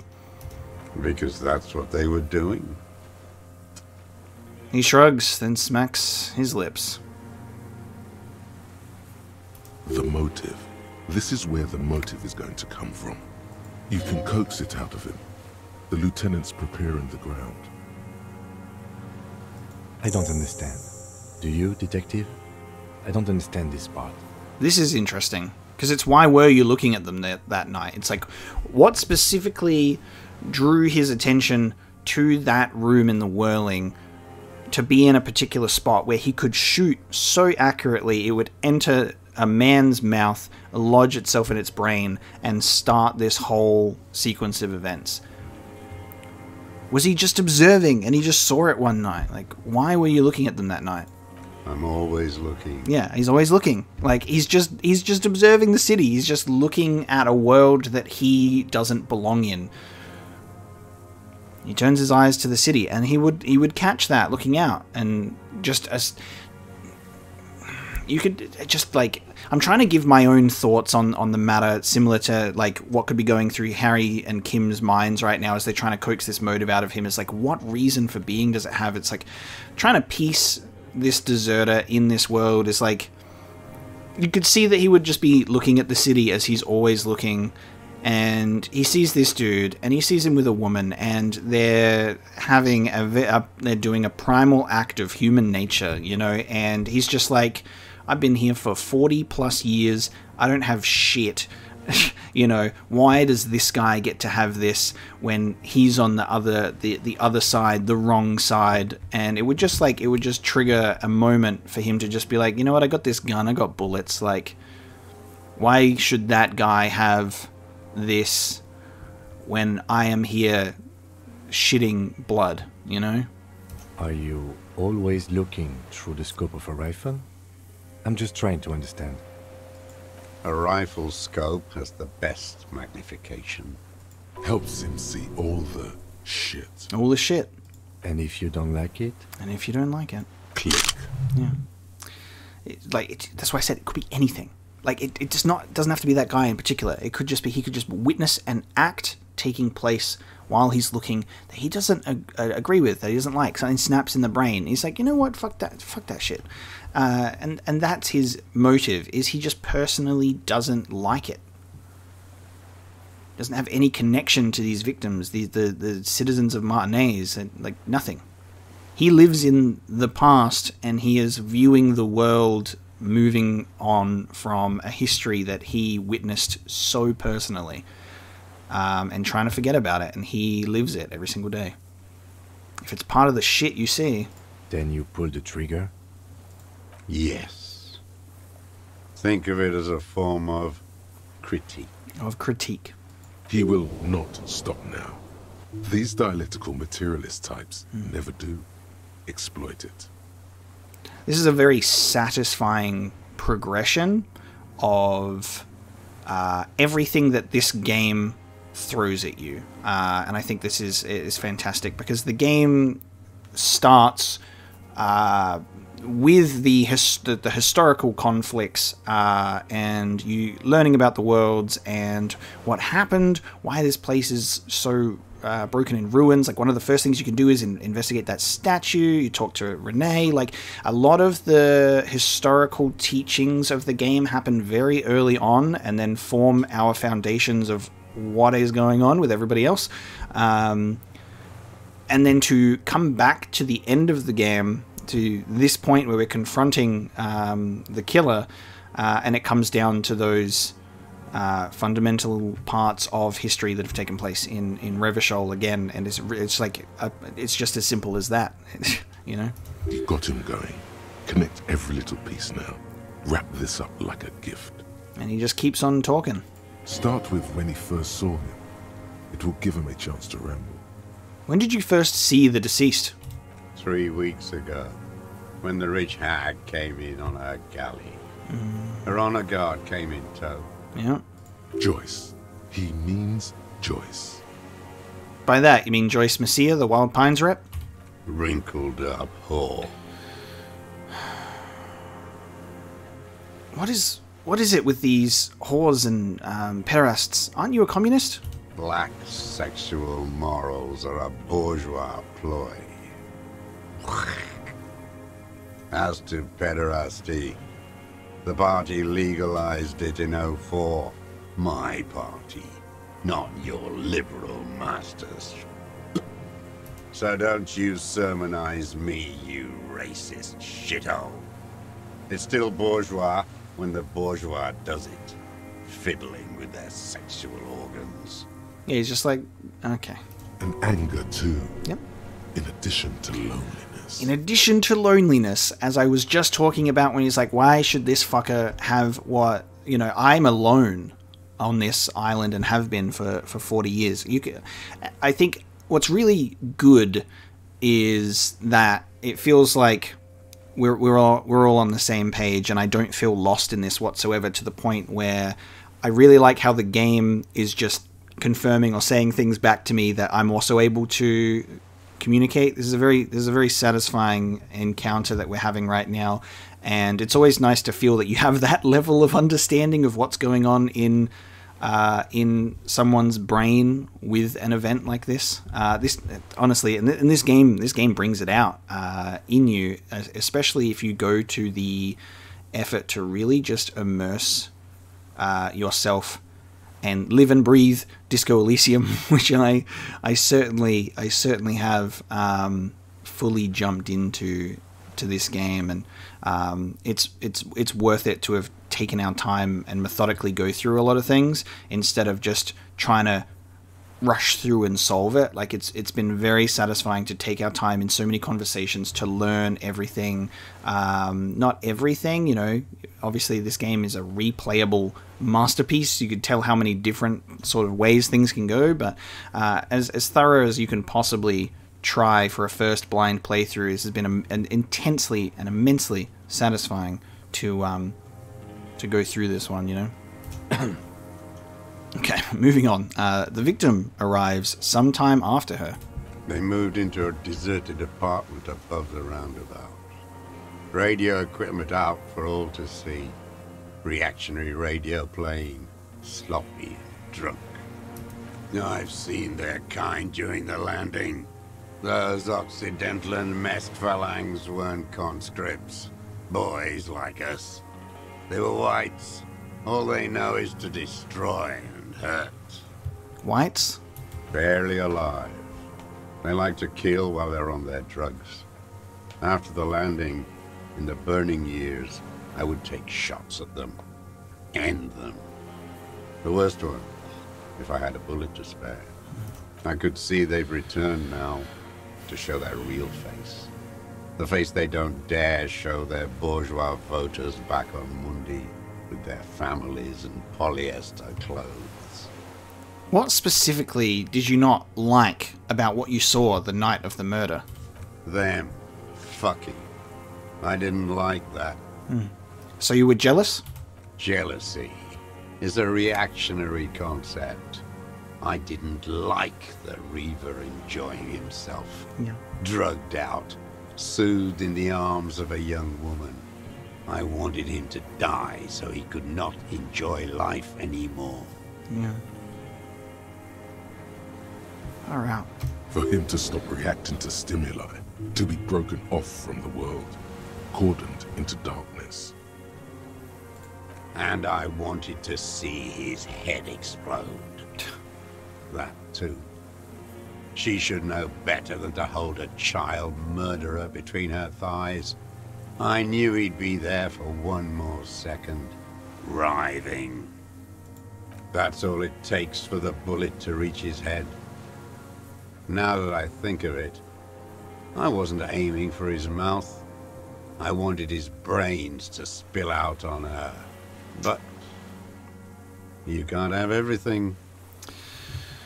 Yeah, the fact it would have been a completely different story. It would have been a completely different story if the bullet had an exit. You know, if there was an exit wound, it would be completely different. You can't stage a hanging when the brains have been blown out. This man has seen past her, like you did. And now he longs to see her covered in blood. To punish her. Interesting. I just feel like it was just loneliness, you know? Okay. We're sitting on 4 skill points. This is really funny, because before, what I find really interesting is I was just like, oh, these are our final thoughts. I don't think we're going to really be leveling up anymore at this point. How wrong I was. I forget how much encyclopedia and conceptualization have really kind of helped us with a lot of stuff. I'm going to, while we're in the middle of this conversation, I am going to put some points in again. I want to color everything in my thought cabinet. There you go. I want nothing grayed out. There you go. Everything is colored in. Our final skill point.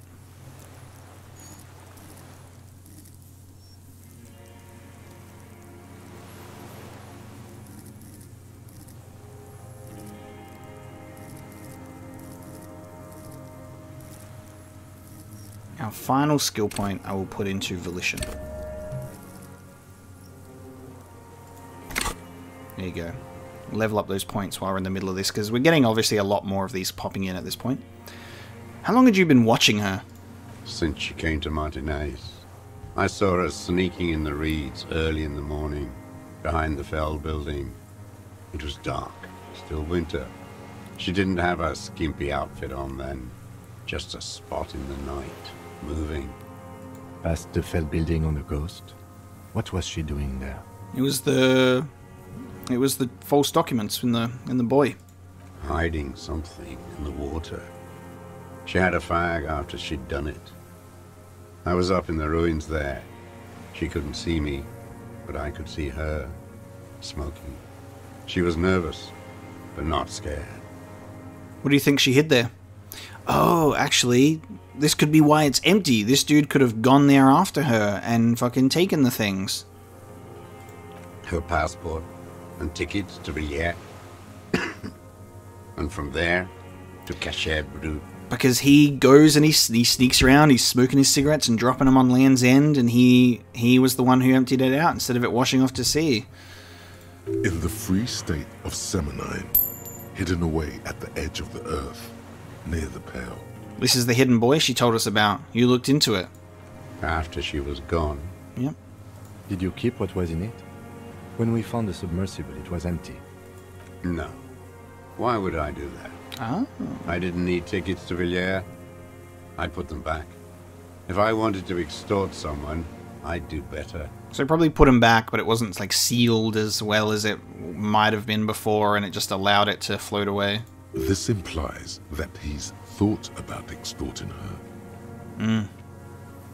Also, a little inconsistency here. He was surprised to hear her name Claudia before. Would he not have seen it on the documents? Well, this is the other thing, is the passport had a different name.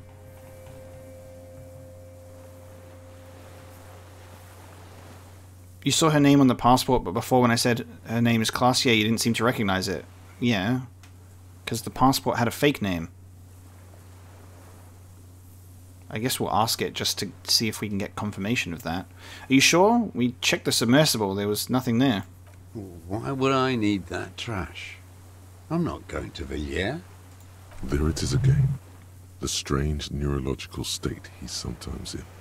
You saw her name on the passport, but before, when I said her name is Claudia, you didn't seem to recognize it.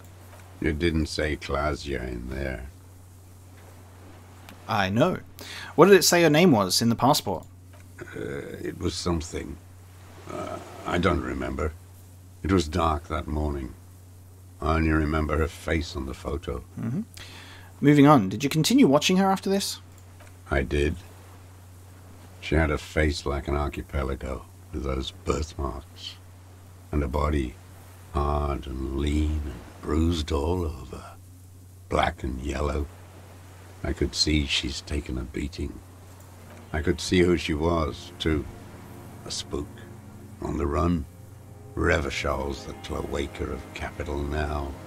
All the bagmen and arms dealers end up here to do drugs and have sex like animals. You could tell she was a spook from the documents? She had different color hair on the photo, and glasses. Forged. Some sordid bourgeois affair. I've heard about this kind of thing on the radio. He's setting it up for you. The bruises. You can't make that out in a scope. Yeah. And you could see her bruises through the scope of a rifle? You can't see bruises through a scope. It's just a blur.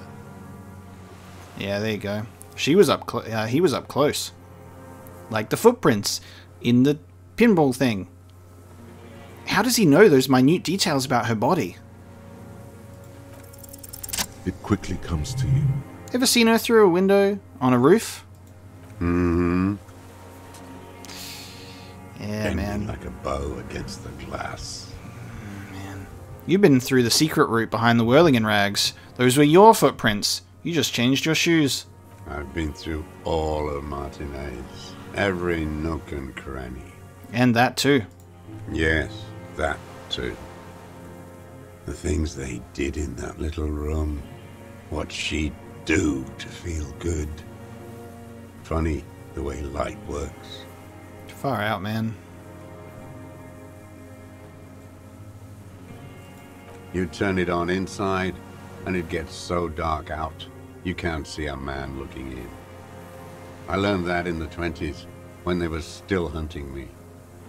I've seen people do some shit, but... Those two took the cake. You hear the familiar scribble of the lieutenant's pen. A quick glance at you. One more loose end down. We're doing this, detective. Harry and Kim. Superstar cops, let's go. How did you get in there? The hidden pinball workshop. Well, if he knows every nook and cranny, he's most likely familiar with the key. I can just walk in there now after a good wash. I told you, they think I'm an antisocial. Closing hour is a good time. The kitchen's empty. God damn. You had to open the steel door in the kitchen? How? You'd be aware of the key. I got that open a long time ago. Some bourgeois game merchant lived there. I don't know, 15 years ago. He left spare keys all over, and I took one. Then I saw her turn the light on one night in my scope. He points toward the whirling rags. Andy found use for it. A spare key, like the one hanging behind the Union box window. Interesting. So it wasn't about him, it was about her, just witnessing her and what she'd done and coming here. But you wanted to punish her, so you killed him. She practically breastfed that man. You wouldn't believe the things she let him do to her. You stare at them too. In your mind, her innocence day still turns to leaf. Airport bag in hand. Silks flowing in her wake.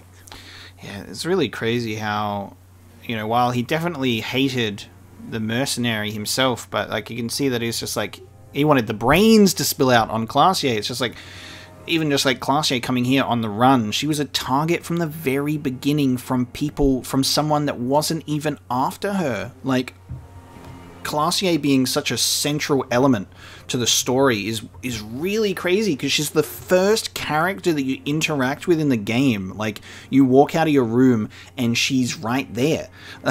Like, and I want to make fuck with you is the first stupid thing that comes out of our mouth at the very beginning of the game, and she ends up being such a crucial central element to the whole experience without even realizing it herself. Like, she was just chilling, she's on the run, she's hiding from something else, something bigger than Martinez, and Martinez made her, you know, made sure that she couldn't just lay low because of this dude and because of the mercenaries. She gets involved in a different kind of mess. It's what a tragic character, just such a magnet for tragedy.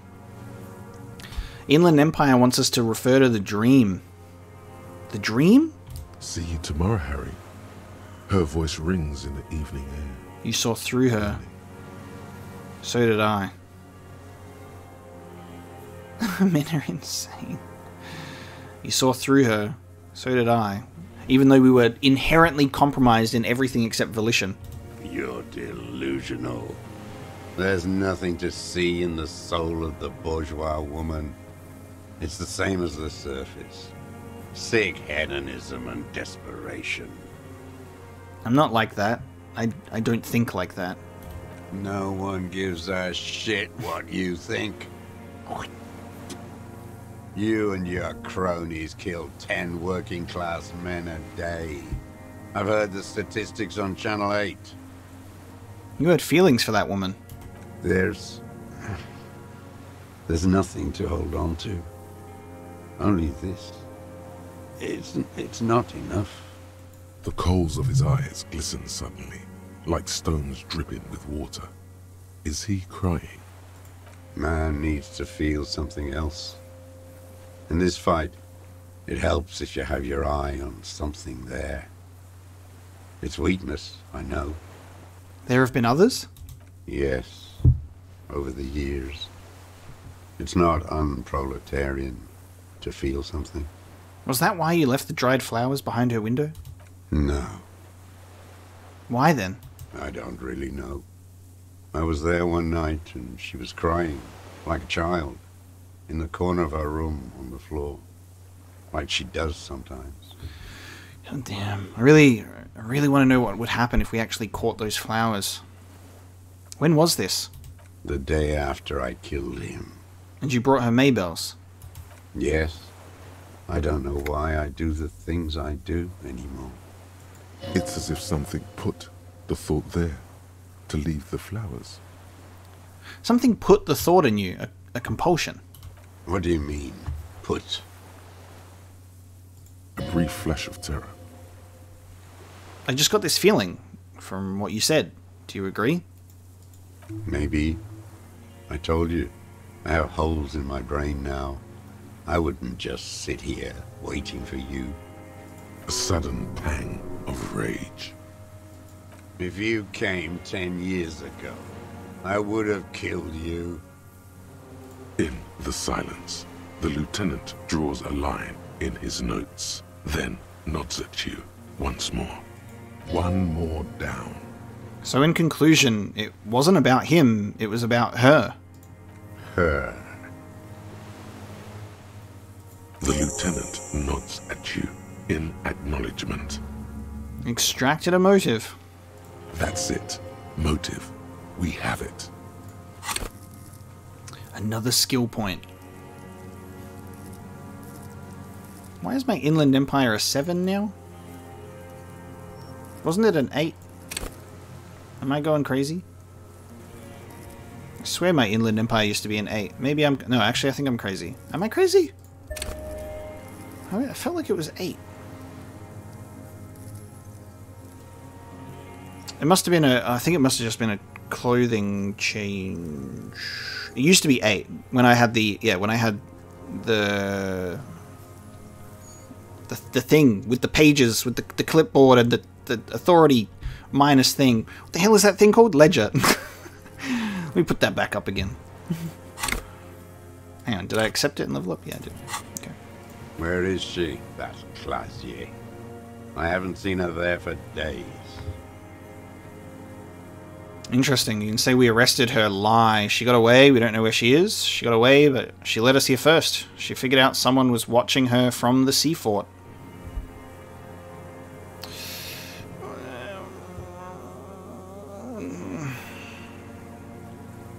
It's interesting the level of descriptions that you can go for here.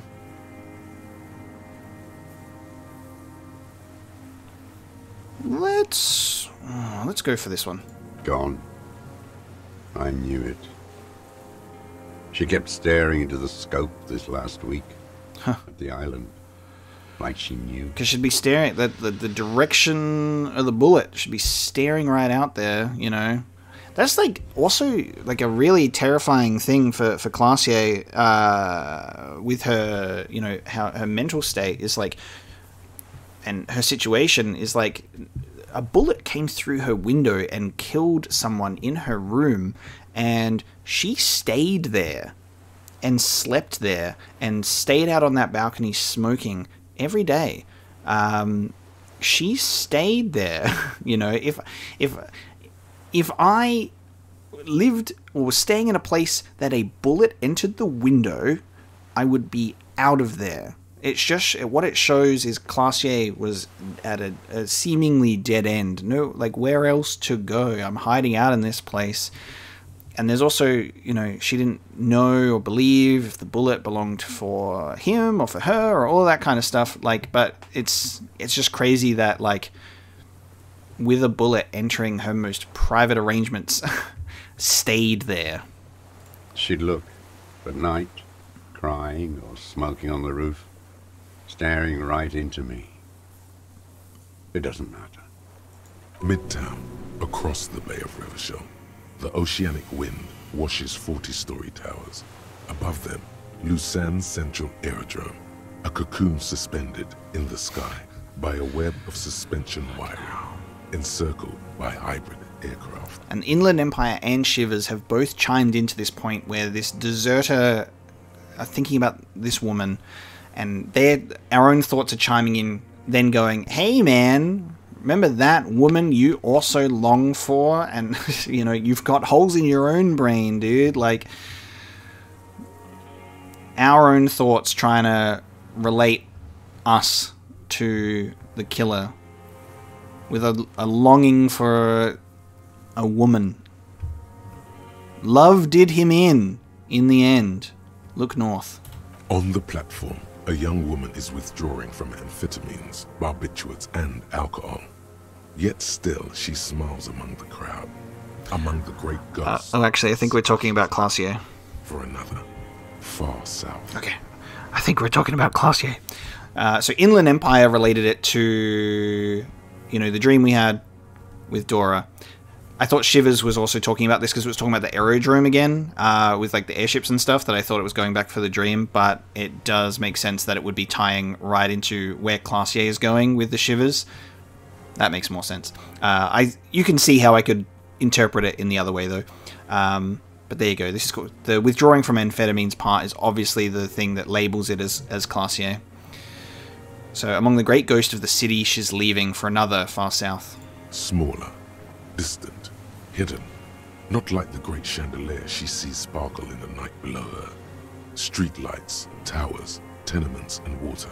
And across it, a dark strip of ruins, barely visible, if she didn't squint her eyes. I wonder how she's able to move on without her documents. Or maybe... Oh, well, yeah, I guess maybe, in that case, the documents not being there, the deserter said that he didn't take them.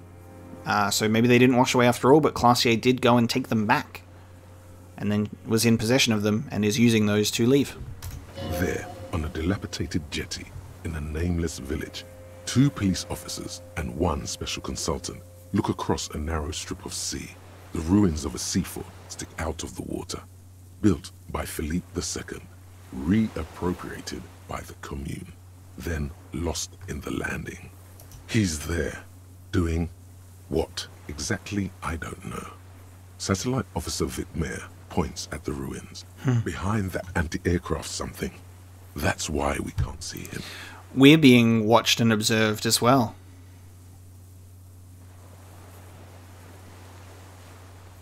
Yeah, wow. We're being watched from back across there. Special Consultant Heidelstein is optimistic. We'll see the boat when he comes. Let's go get a coffee until then. I know this interesting little place. Where? His voice trails off as the 3 walk down the jetty. Wow. What's really cool, and what I'm noticing here right towards the end, is we got a spirit decor to light up and put a point into it, and it is chiming in much more. It really just goes to show how much the 4 to 5 barrier will put thoughts out there a bit more. We still get electrochemistry here and there, even though it's quite low, just not very often. We don't get a spirit decor much at all, and it's coming in a lot more now. I don't know if that is like scripted stuff. It's going to come in no matter how high the skill is anyway, but it's just we're noticing it coming in more in this part. But it's directly related to the fact that we are being observed. As the men go, Patrol Officer Minnow looks back over her shoulder at the crumbling fortification, like a rotten tooth rising out of the water. Good luck, Harry, she thinks. You need something good for this. Oh, we got it. We got it, baby. We could get more. We've got him talking. What else is there to get, though? Like, we have so many things covered. Who knows what he's seen and done over the years? Yeah, but how necessary, really? You could get more out of him. He likes talking. There's 40 plus years of things he could have done here, Kim. We'd be here, we would die to get these stories out of him. That's how long it would take. Enough. Take him in. Bend his arms behind his back and end this. Yeah, physical instruments, just do the arrest. Been looking at anything else you haven't liked? A tragic comedy. Druggies, prostitutes, and rentiers. A strange little engine seems to fire up in him again. It straightens his back. The familiar put of hatred. More specifically? Specifically, the whole city is a charnel house. Stripped clean and draped in neon. But Martinez is the worst. How come? Because of the racists. Everyone is a racist in Martinez. It's their favorite thing to do in the whole world. listening to race-themed radio shows. In the ruins, in their lorries. Pumped full of steroids and Radio Revachol 92. Race this, race that. It's all sanctioned by that Social Democratic Union and the farce of a Social Democrat who runs it. Mr. Clare? Yes, the fly larva in his container. He let some nihilistic advertising yuppies erect a statue of Philippe III, a syphilitic murderer, on the town square, to spit on the working class. Anything more? Not since the serfs of ancient Pericarnassus has history produced a more inert social class than the Martinez proletariat. The rest of Revachol at least pretends to rebuild. These people still live in ruins. In tents, like animals, like those boom-boom morons on the ice. A pity they didn't drown in that tent of theirs. That all? The worst of them is the blood-drenched Sucrion on her yacht, licking her lips. The old whore's gone now.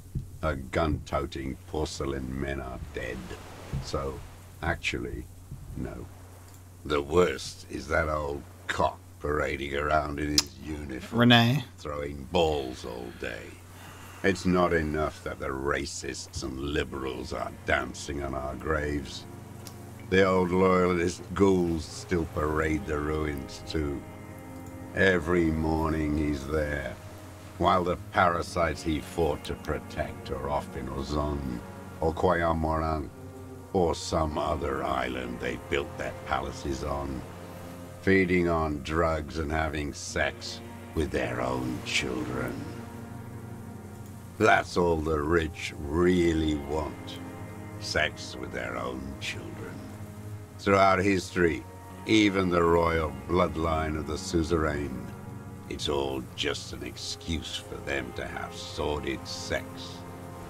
At least that old cunt, Frisell, is now dead. Now, I have some questions about this. We did good when we pushed him under the horse car, until, in the 30s, those disco whores.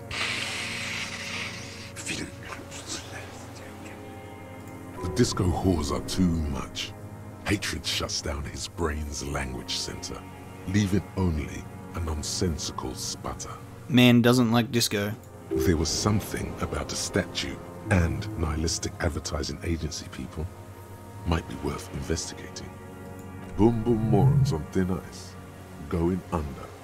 Those are the tent kids. Disco whores? Whores.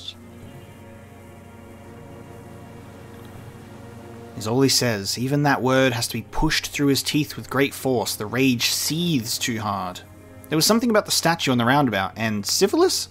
Syphilis is a disease Philippe III contracted in a whorehouse. The statue is an abomination. Abomination? The bacteria entered his brain and made him squander trillions on sparkling wine, cocainum, and monuments of himself. His son, Philip IV, the insane, contracted syphilis in the womb. That is technically possible, although Philippe III was not actually syphilitic. He was just mad. And he still went on to govern Revachol for 25 years. We lost 2 million lives toppling that mode of government. And those grotesque statues too. Hundreds of them. But it's still there. What a keen remark. Yes, it is, isn't it? It's still there. Do you know why? Because cynical advertising yuppies erected a deconstructed version of it. Because you forgot to take it down, the king is holy and his statues are indestructible, but mean it ironically. That's right. Some advertising cockroaches erected a cynical deconstruction of it. We tore it down with honest working-class plastic explosives. And there it is again. Art is a bourgeois establishment. It's an affront to humanity. Every gallery should be bulldozed, and the artists should all be given 30 years of hard labor in Yekokata. Look, mate, as a certified, self-titled art cop, gonna have to respectfully disagree. Wait. It suddenly strikes you.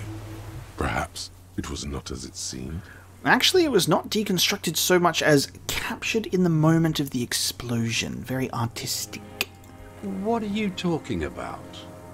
It's not a monument to Philippe III anymore. It's a monument to the monument of Philippe III exploding. What is this madness? Art, sir! The lieutenant, too, has cocked his head and is looking at you with a strange expression. It's not madness. It's a monument to what you did to your program of destatuing Revachol. So you're saying it's a communist monument now? It is, especially with all of that graffito covering it too. So we did it. We've done it. 0.0002% capitalism, all from that statue. Not only. Yes, and furthermore, the design bureau people are probably left-wing too. They often are. We did always have the prettiest posters. Maybe you're right. That is how dialectics work. But understand this, art is still a bourgeois institution. And they all should still be sent to Yekokata. I don't know about that. Could we not? Don't be squeamish. It is commonplace to relocate the workforce as the need arises. All nations do it. It's called settlement. Some kind of bourgeois fascist. That's it for the statue then. Tell me, Mr. Dross. The fat union man let them put it there. Corrupt as he is. Probably got a fat check for it too. Shared with the law. Accusations of corruption. Push them aside with a sharp change of topic, officer. Put the heat on him. You mentioned the Union is social democratic and Mr. Clare a farce of a social democrat. Another hideous disappointment. Unions are the real enemy. The true enemy of the proletariat. Placating the masses. Disappointment. So personal. He displays a familiarity with the Union's top brass. Who's a disappointment? Everard Clare? That deformed toad? I wouldn't expect him to wipe his own ass. I mean... the other one. The operation. The smart one. The one who's currently away. Edgar. You mean Edgar, Everett's brother? He talks a big game about uprising and social base. They must have sent the smart one to some university in Le Jardin, where it's alienation this and hegemony that. God, there's so many characters in this game or people in this world that we haven't even got a chance to meet that I would love to meet. You know what I mean? Like, I would love to see Edgar. I would love to see other sections of this world that people live in you know, the world of Disco Elysium that's been set up. I really want to see other pieces in the world and how they're going. Like, it's so interesting how attractive this game makes just the things that we don't get to see that I really want to see. Just places that are mentioned, all that kind of stuff. It's just like I want to see. He's been sweet-talked by this Edgar. They must have met in person for such animosity to have developed. We're not the first people you've met from the city, are we? You can't live alone. The Clares wouldn't miss a man hidden in their own backyard. Not all this time. Nothing happens in Martinez without them knowing. Interesting. Of course. Maybe the Clears asked him to. Oh, that's an interesting line of thought. Don't go straight for the kill. Exhaust everything else first. Soften him up. Fuck, man. That brings up... Oh, man. Instead of just arresting him for that, instead of, opening him up on other things, it opens up not even a motive from him personally, but also the potential for him to have been approached. Oh, wow. Because that, again, changes everything. Have you approached them? I haven't approached anyone. I hid. It was Edgar who came to me. My God. How did he know you were here? He didn't just stumble in like an oaf. He figured it out. Some kids told him about a monster on the island. I told you, he has brains. Stepped right off the boat and walked down where you came. I even kept the door open for him. Thought he was a man of the left. Wouldn't rat me out. I was right about one of those things. When was this? 20 years ago. Neither of them could walk now, could they? They were less fat then. 20 years ago. That's around the time the Clares came to power. What did you talk about? Edgar did the talking. Paid his respects like I were a fossil in a uniform. Offered platitudes about the struggle. Flaunted his pink degree. Even quoted Marzov. Never trust a social democrat who quotes Marzov. Oh, and charity too. They love their charity. Offered me blankets and social housing. I still have the gas cooker he brought. And he let you be here? Let me be here. The ZOC is an unlawful successor of the Commune of Revachol. We took this fortification from the Loyalists. Even the Clares understand this. They let him be here. Understanding was a courtesy. But why such a courtesy? Mr. Dross, did you kill the Creanor mercenary for the Clares? To incite a riot? You know why I killed that fucker, Dwat. Okay.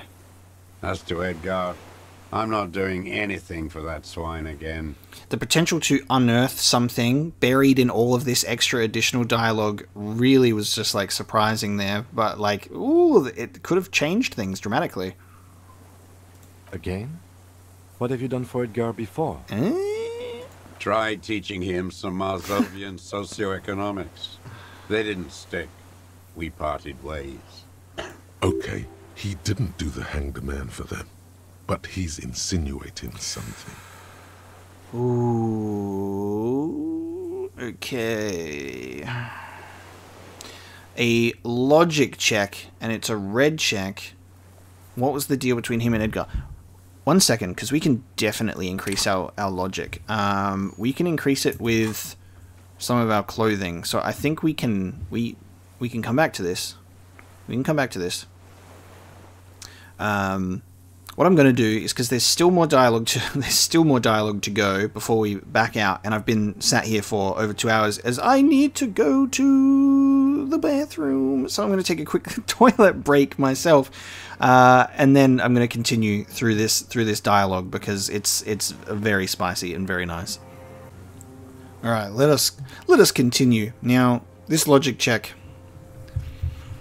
I'm going to keep it. I'm going to keep it there. Just for the moment. And back out. It's all gone. And then we say, that's it for now, old man. Stay put. I ain't going anywhere. We change in clothes now. And now I can look at this. I can sell it for $70. The bolt action 4.46 caliber Triangong is the poor man's sniper rifle. While not the most reliable of firearms, it is relatively precise due to a very manageable recoil, thus allowing the shooter to take multiple consecutive shots fast. This particular piece is it's missing a scope though.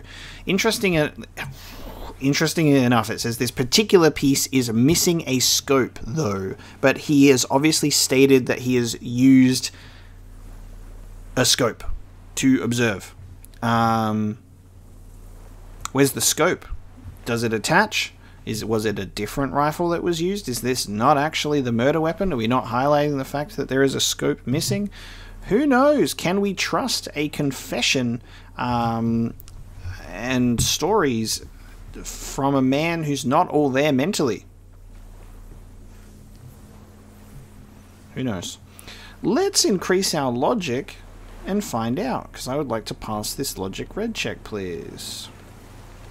Which is actually going to change some other things about our character. I think we've got our logic shirt, right? This is our logic shirt instead of hand-eye coordination. So that's a logic +1. That should put that in the 60s, or was it 72%? That'll bump it up. I don't... and then instead of encyclopedia, we can get some more logic as well. What is our encyclopedia at? It's at 7. It'll go down to 5. I'll also do that. We'll do logical glasses as well. Oh, actually, our hat +2 logic instead of a +1 authority. Oh, that's the logical one to do. Give me my encyclopedia glasses back. All right, logic at +3 should be chill, actually. And I don't need to do smoking. Look at this task list. It's empty. There's no tasks there. Don't look. The old man, his lip curls into a sneer at the memory. 92%. The connection comes to you like a splash of cold water. Dark, cold water. 20 years ago, when you met Edgar, the Clares didn't run the Union yet, did they? Hey. A sputter from the old man. He acknowledges it. Here we go. A twist behind the dark bend. Who did? That bourgeois cow. Tiffin Holly was her Tiffin name. Holly. Licked the rich man's hand every time he came to town. Never seen a labor leader so hot on mutual cooperation. Tiffin Holly. And money. She liked that too. That Holly was a real bridge builder and a deal maker. Bordering on sentimentality, it drips out of him, tempered by something familiar to you. A familiar rage. Ooh, and then she just disappeared. The brothers could have come to him and to take her out, maybe. She was also a woman, wasn't she? Like that Classier. She was. And she was real soft on those money men. Had a Barbara Muscova bag over her shoulder that she liked to bring to work. And then she just disappeared. Called in, they say. On the eve of battle. Ran away. Vanished like a piss stain. Okay, maybe not. Maybe not assisted murder then. No, that's not quite it, is Oh? Did she? They say her daughter called in, not her personally. But that wasn't really her daughter, was it? No, I guess it was not. Huh. Edgar had someone make the call. Why is that, Mr. Dross?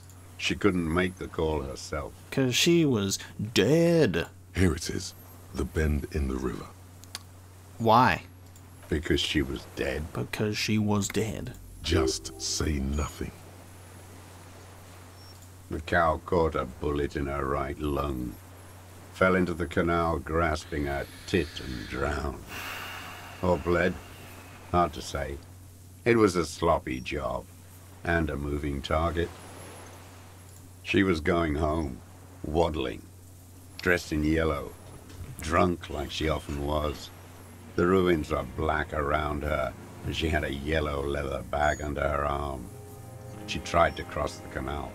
She was a giant yellow target for this guy to knock off, to put the Clares in power. I wonder what the deserter would be thinking of Harry and his fucking crashing the motor carriage into the ice and all that kind of stupid shit that we got up to when we arrived here.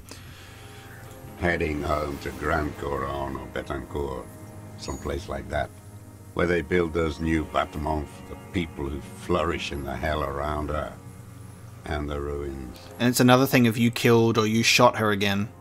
You shot her. Someone shot her, or maybe the cow just fell. My memory is full of holes. All I know is... Another big spike of rage. Different from the one he has for her. nothing changed. Not in the material base, not in the hegemony. There was no uprising. Just words. The Union fizzled, sogged. Nothing came of it. Nothing. Edgar didn't keep his part of the deal. Huh. If you were to testify to this, give the RCM something on Edgar, you could walk. Interesting. Because this is like a past crime that has occurred and has been like just never brought up ever because there's been no RCM here in 40 years. Comes in and then he's like, if he gives this, it talks about how the Clares got put into power, this testimony.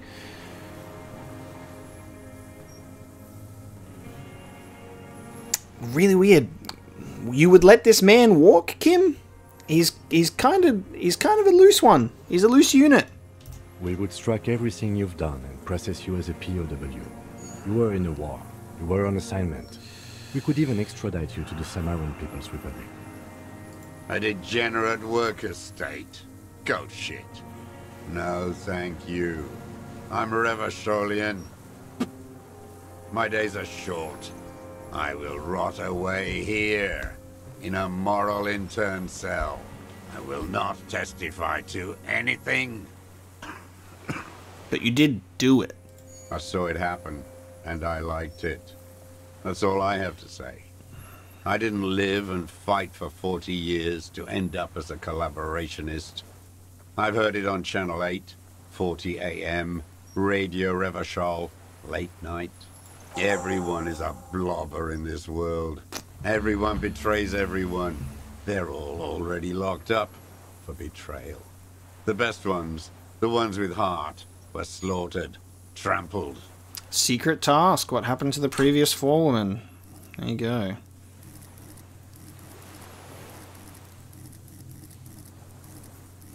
What do I want to level up at this point in time? What do I want to level up? I can't trust suggestion anymore. It keeps ruining my life. Let's go for...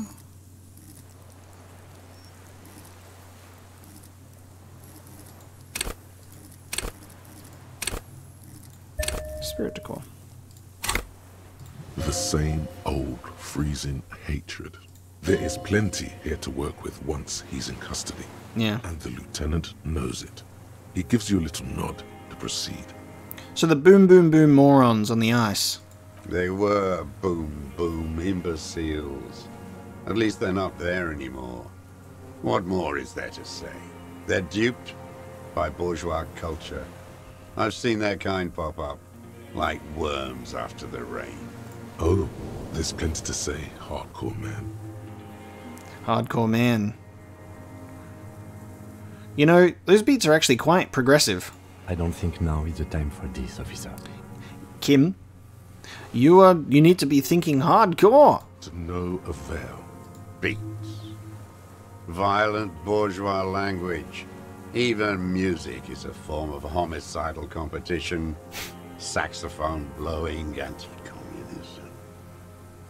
By the cock parading in his colourful uniform, you mean Renee?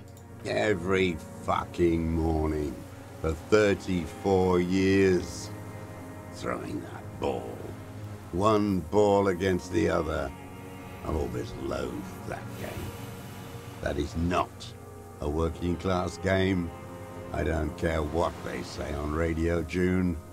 Royalist ghouls played like it was life itself. Click, clack across the water each day. And that uniform, like a parrot's plumage. I won't even mention that he's a traitor to his race. A Patank maniac race traitor. Now I don't know about... I remember him. I remember him from La Noce. Not him personally, his make and model. There were tens of thousands of them. I thought we took them all out before the liberals came to their rescue. We missed one. That one. Fat and plump, like a pheasant, just begging to be popped off. Please, Mr. Dross, shoot me. Actually, it's quite a genuine surprise that he didn't, all things considered. He whispers with such predatory hunger. It borders on longing. You'd like to kill him? This is really interesting because it makes me wonder if... I feel like this is... If you know the answers and maybe if you replay this and do it a bit more efficiently and focus on some other things, you could potentially get here much earlier in the week instead of being here at day 8. And I don't know if it feels like maybe Renee's death occurs at a particular day, on a particular point. So you could potentially get here while Renee is still alive, you know? So there could be some differences there. You'd like to kill him? Not yet. I like to look at him strut around, place the crosshair on his medals, right on his face, and just fiddle the trigger. Think about it. Let the bomb melt in my mouth. Now, such a scary thought is like just the city that you're in, just doing your day-to-day activities, that you could just, there could be someone just literally with a scope on you. Just playing with the idea of your life in their hands, just because. Save the treat for later. The lieutenant asks cheerfully. He is a juicy bonbon, that one. A real treat for the black day. The blackest. When I put that gun in my own mouth, I think. No, don't waste it. Put this lead in that cock, René. For the boys he killed. And then I look at him throw those balls, and I suddenly feel better. I even hid one bullet, so I'd always have one for him. Haven't seen him around lately, strutting around. Must be down with arthritis. I hope it hurts like hell. I hope he sweats blood. There you go. So if you come here before that, obviously the dialogue will be different. Hearing it may destabilize him. You sure you've gotten everything from him? Hearing it may destabilize him. I think this is the last one for us to talk about. We have gotten everything from him. For the most part. Yeah. Oh, and then we just go, you're under arrest. René is dead. He died of old age a couple of days ago. No. Yes. I waited too long. I waited too long and now he's dead? I'm sorry, Mr. Dross. I understand you knew him for a long time. Kim. They're all dead now. Fuck him. If he really wanted to kill him so bad, he would have done. There must have been 1,000 black days on these islands. His health ailing. Yeah. Well, that's what I was saying. It's like, it's genuine surprise that he wouldn't have shot him by now. You had 1,000 chances to kill him. And I blew them all. What does it matter now? He's gone. Ancient dust. You cared about him? All human beings care about each other. I cared for seeing his head explode. And now, God damn this world. I'm sorry. Fuck you. You okay, Mr. Dross, to go on? You think I haven't seen people die? It's all I've seen them do. Fuck and die. All the other plans we had. To love. To colonize the Pale. It's all fucked. He's not okay. This is just another black day in a row of black days. Something strange is keeping him together, making him endure. An idea told to him by grown-ups from radio towers and leaflets in beautiful print when he was still a teenager. Everything is possible if we fight. And then he lost it. So did they all. And there we go. Glad we talked about what? Josef Lilianovich Dross, you're under arrest for the murder of Ellis Courtenaire. What? But you said I would be taken to the... This terror is the sum of all the uncontrollable movements and mood swings he's been exhibiting. Yeah. The wind picks up. The silence on the water is broken all around you. Little shivers of waves appear. The lieutenant continues, like an incantation. Your wayfarer rights have been suspended. Information provided to the officers on the scene will be used against you by the prosecution. You will be given legal counsel within 1 week and must face court in 44 days. Do you understand? Gonna be alive in 44 days? Do you understand? But... Kim, he's afraid. No, I don't want to. I have to stay here. He's sweating.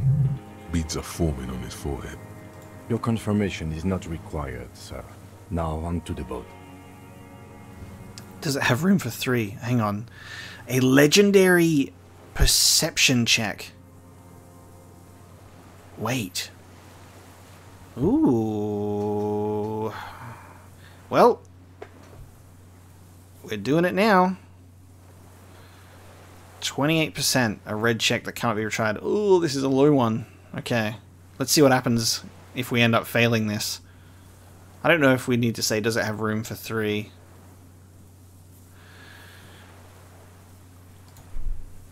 Oh, I clicked and it did work. You thought you found something, but it's just the reeds. No. Okay. Interesting. We were 1 away. Oh. Maybe we could all fit in there. Does it have room for 3? Not really. We could escort him to the pier, then either one of us can take him inland while the other stays here, but...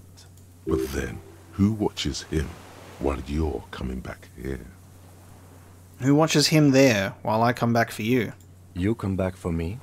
How about I go and send a boat back for you? What is this farce?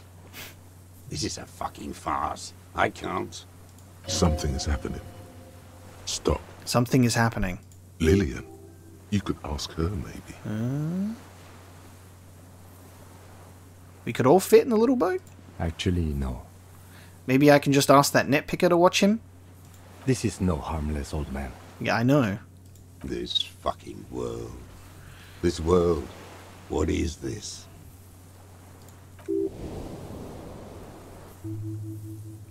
Okay, hang on. This is not being spoken. Below the confusion and rage, a fit of jamais vu like yours, the thought passes, more pressing matters take its place.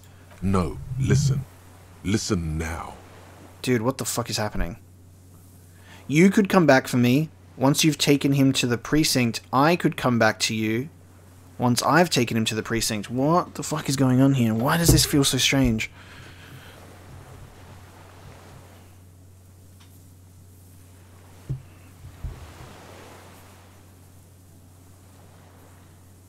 What is the difference between one of us going?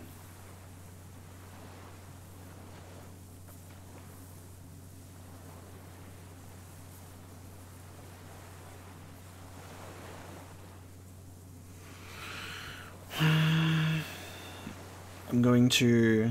What should we do? This is what happens whenever there's confusion. You flick a coin. You flip a coin, and that's how you decide.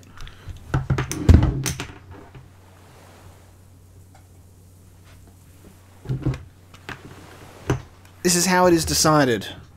Okay, heads, Kim goes. Tails, I go. It's a... I gotta go again, because it's not a good roll. What did I say? I said heads, Kim goes, tails, I go. And I dropped it again, so... Heads, Kim goes, tails, I go. We got heads. You could come back for me once you've taken him to the precinct. No, it would take a whole day on this island. You go and transport the prisoner. I'll be here. Oh. I can escort him to the pier with you. Okay. No need to be polite. I'll do it. Maybe you're right. Okay, no need to be polite. I'll do it. This world. What are you talking about? Is this... Okay, so I think I have to go no matter what, but I did offer for him to go and pick me up. We flipped the coin anyway. The wind is cold from the east. Your skin is crawling suddenly. What is happening? What the hell is going on? What is going on?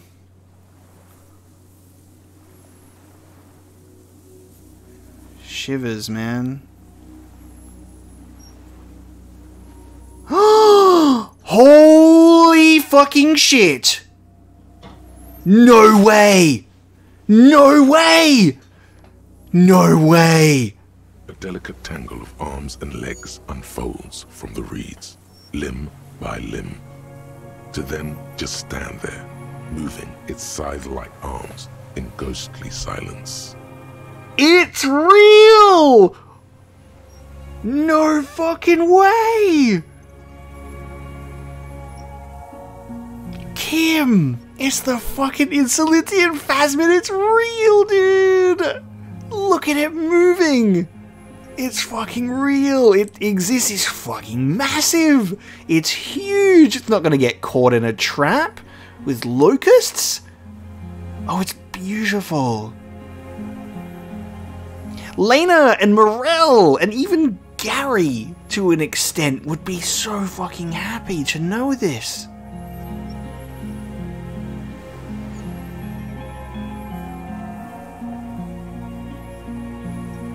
Dude, that would have been the perception hearing success, but it's revealed itself.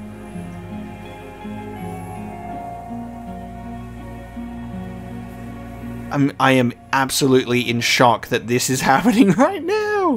What is that? What are you talking about? The giant stick insect. There's nothing there. What? This can't be a figment of my imagination. It's right there. The stick insect is over 3 meters tall. It looks straight at you with its tiny pinprick eyes and its grotesquely small head. It's massive. It's just been there the whole time. Just so fucking blended in. You feel your legs shaking under you and your gun hand rise instinctively. I finally got insane. Put your head in your hands. There is. I see it. Tell me what you see, damn it. I can't make out one small thing in the reeds. Kim, can you see it? I can see it. Oh, Kim can see it. It's real. 4 simple words. Thank God. If he can see, then you're not insane. Kim, the cryptozoology stuff was crucial. It was worth it. But that means It's real. it's really there, spinning slowly, in absolute silence. Its limbs long and slender. Be very, very careful. What? It's real, dude. What the fuck? Approach the insect first, get close to it. It's fucking real. That's wild. What the fuck? Thank you so much for watching this episode, guys. We will be bringing part 1 of the ending of Disco Elysium to a close because it does stretch for quite a long period of time. So just wanted to pop in here to wrap this one up and say goodbyes properly. Thank you so much for watching. Hope you've enjoyed this piece of the ending, and I'll see you in the next and final episode of Disco Elysium.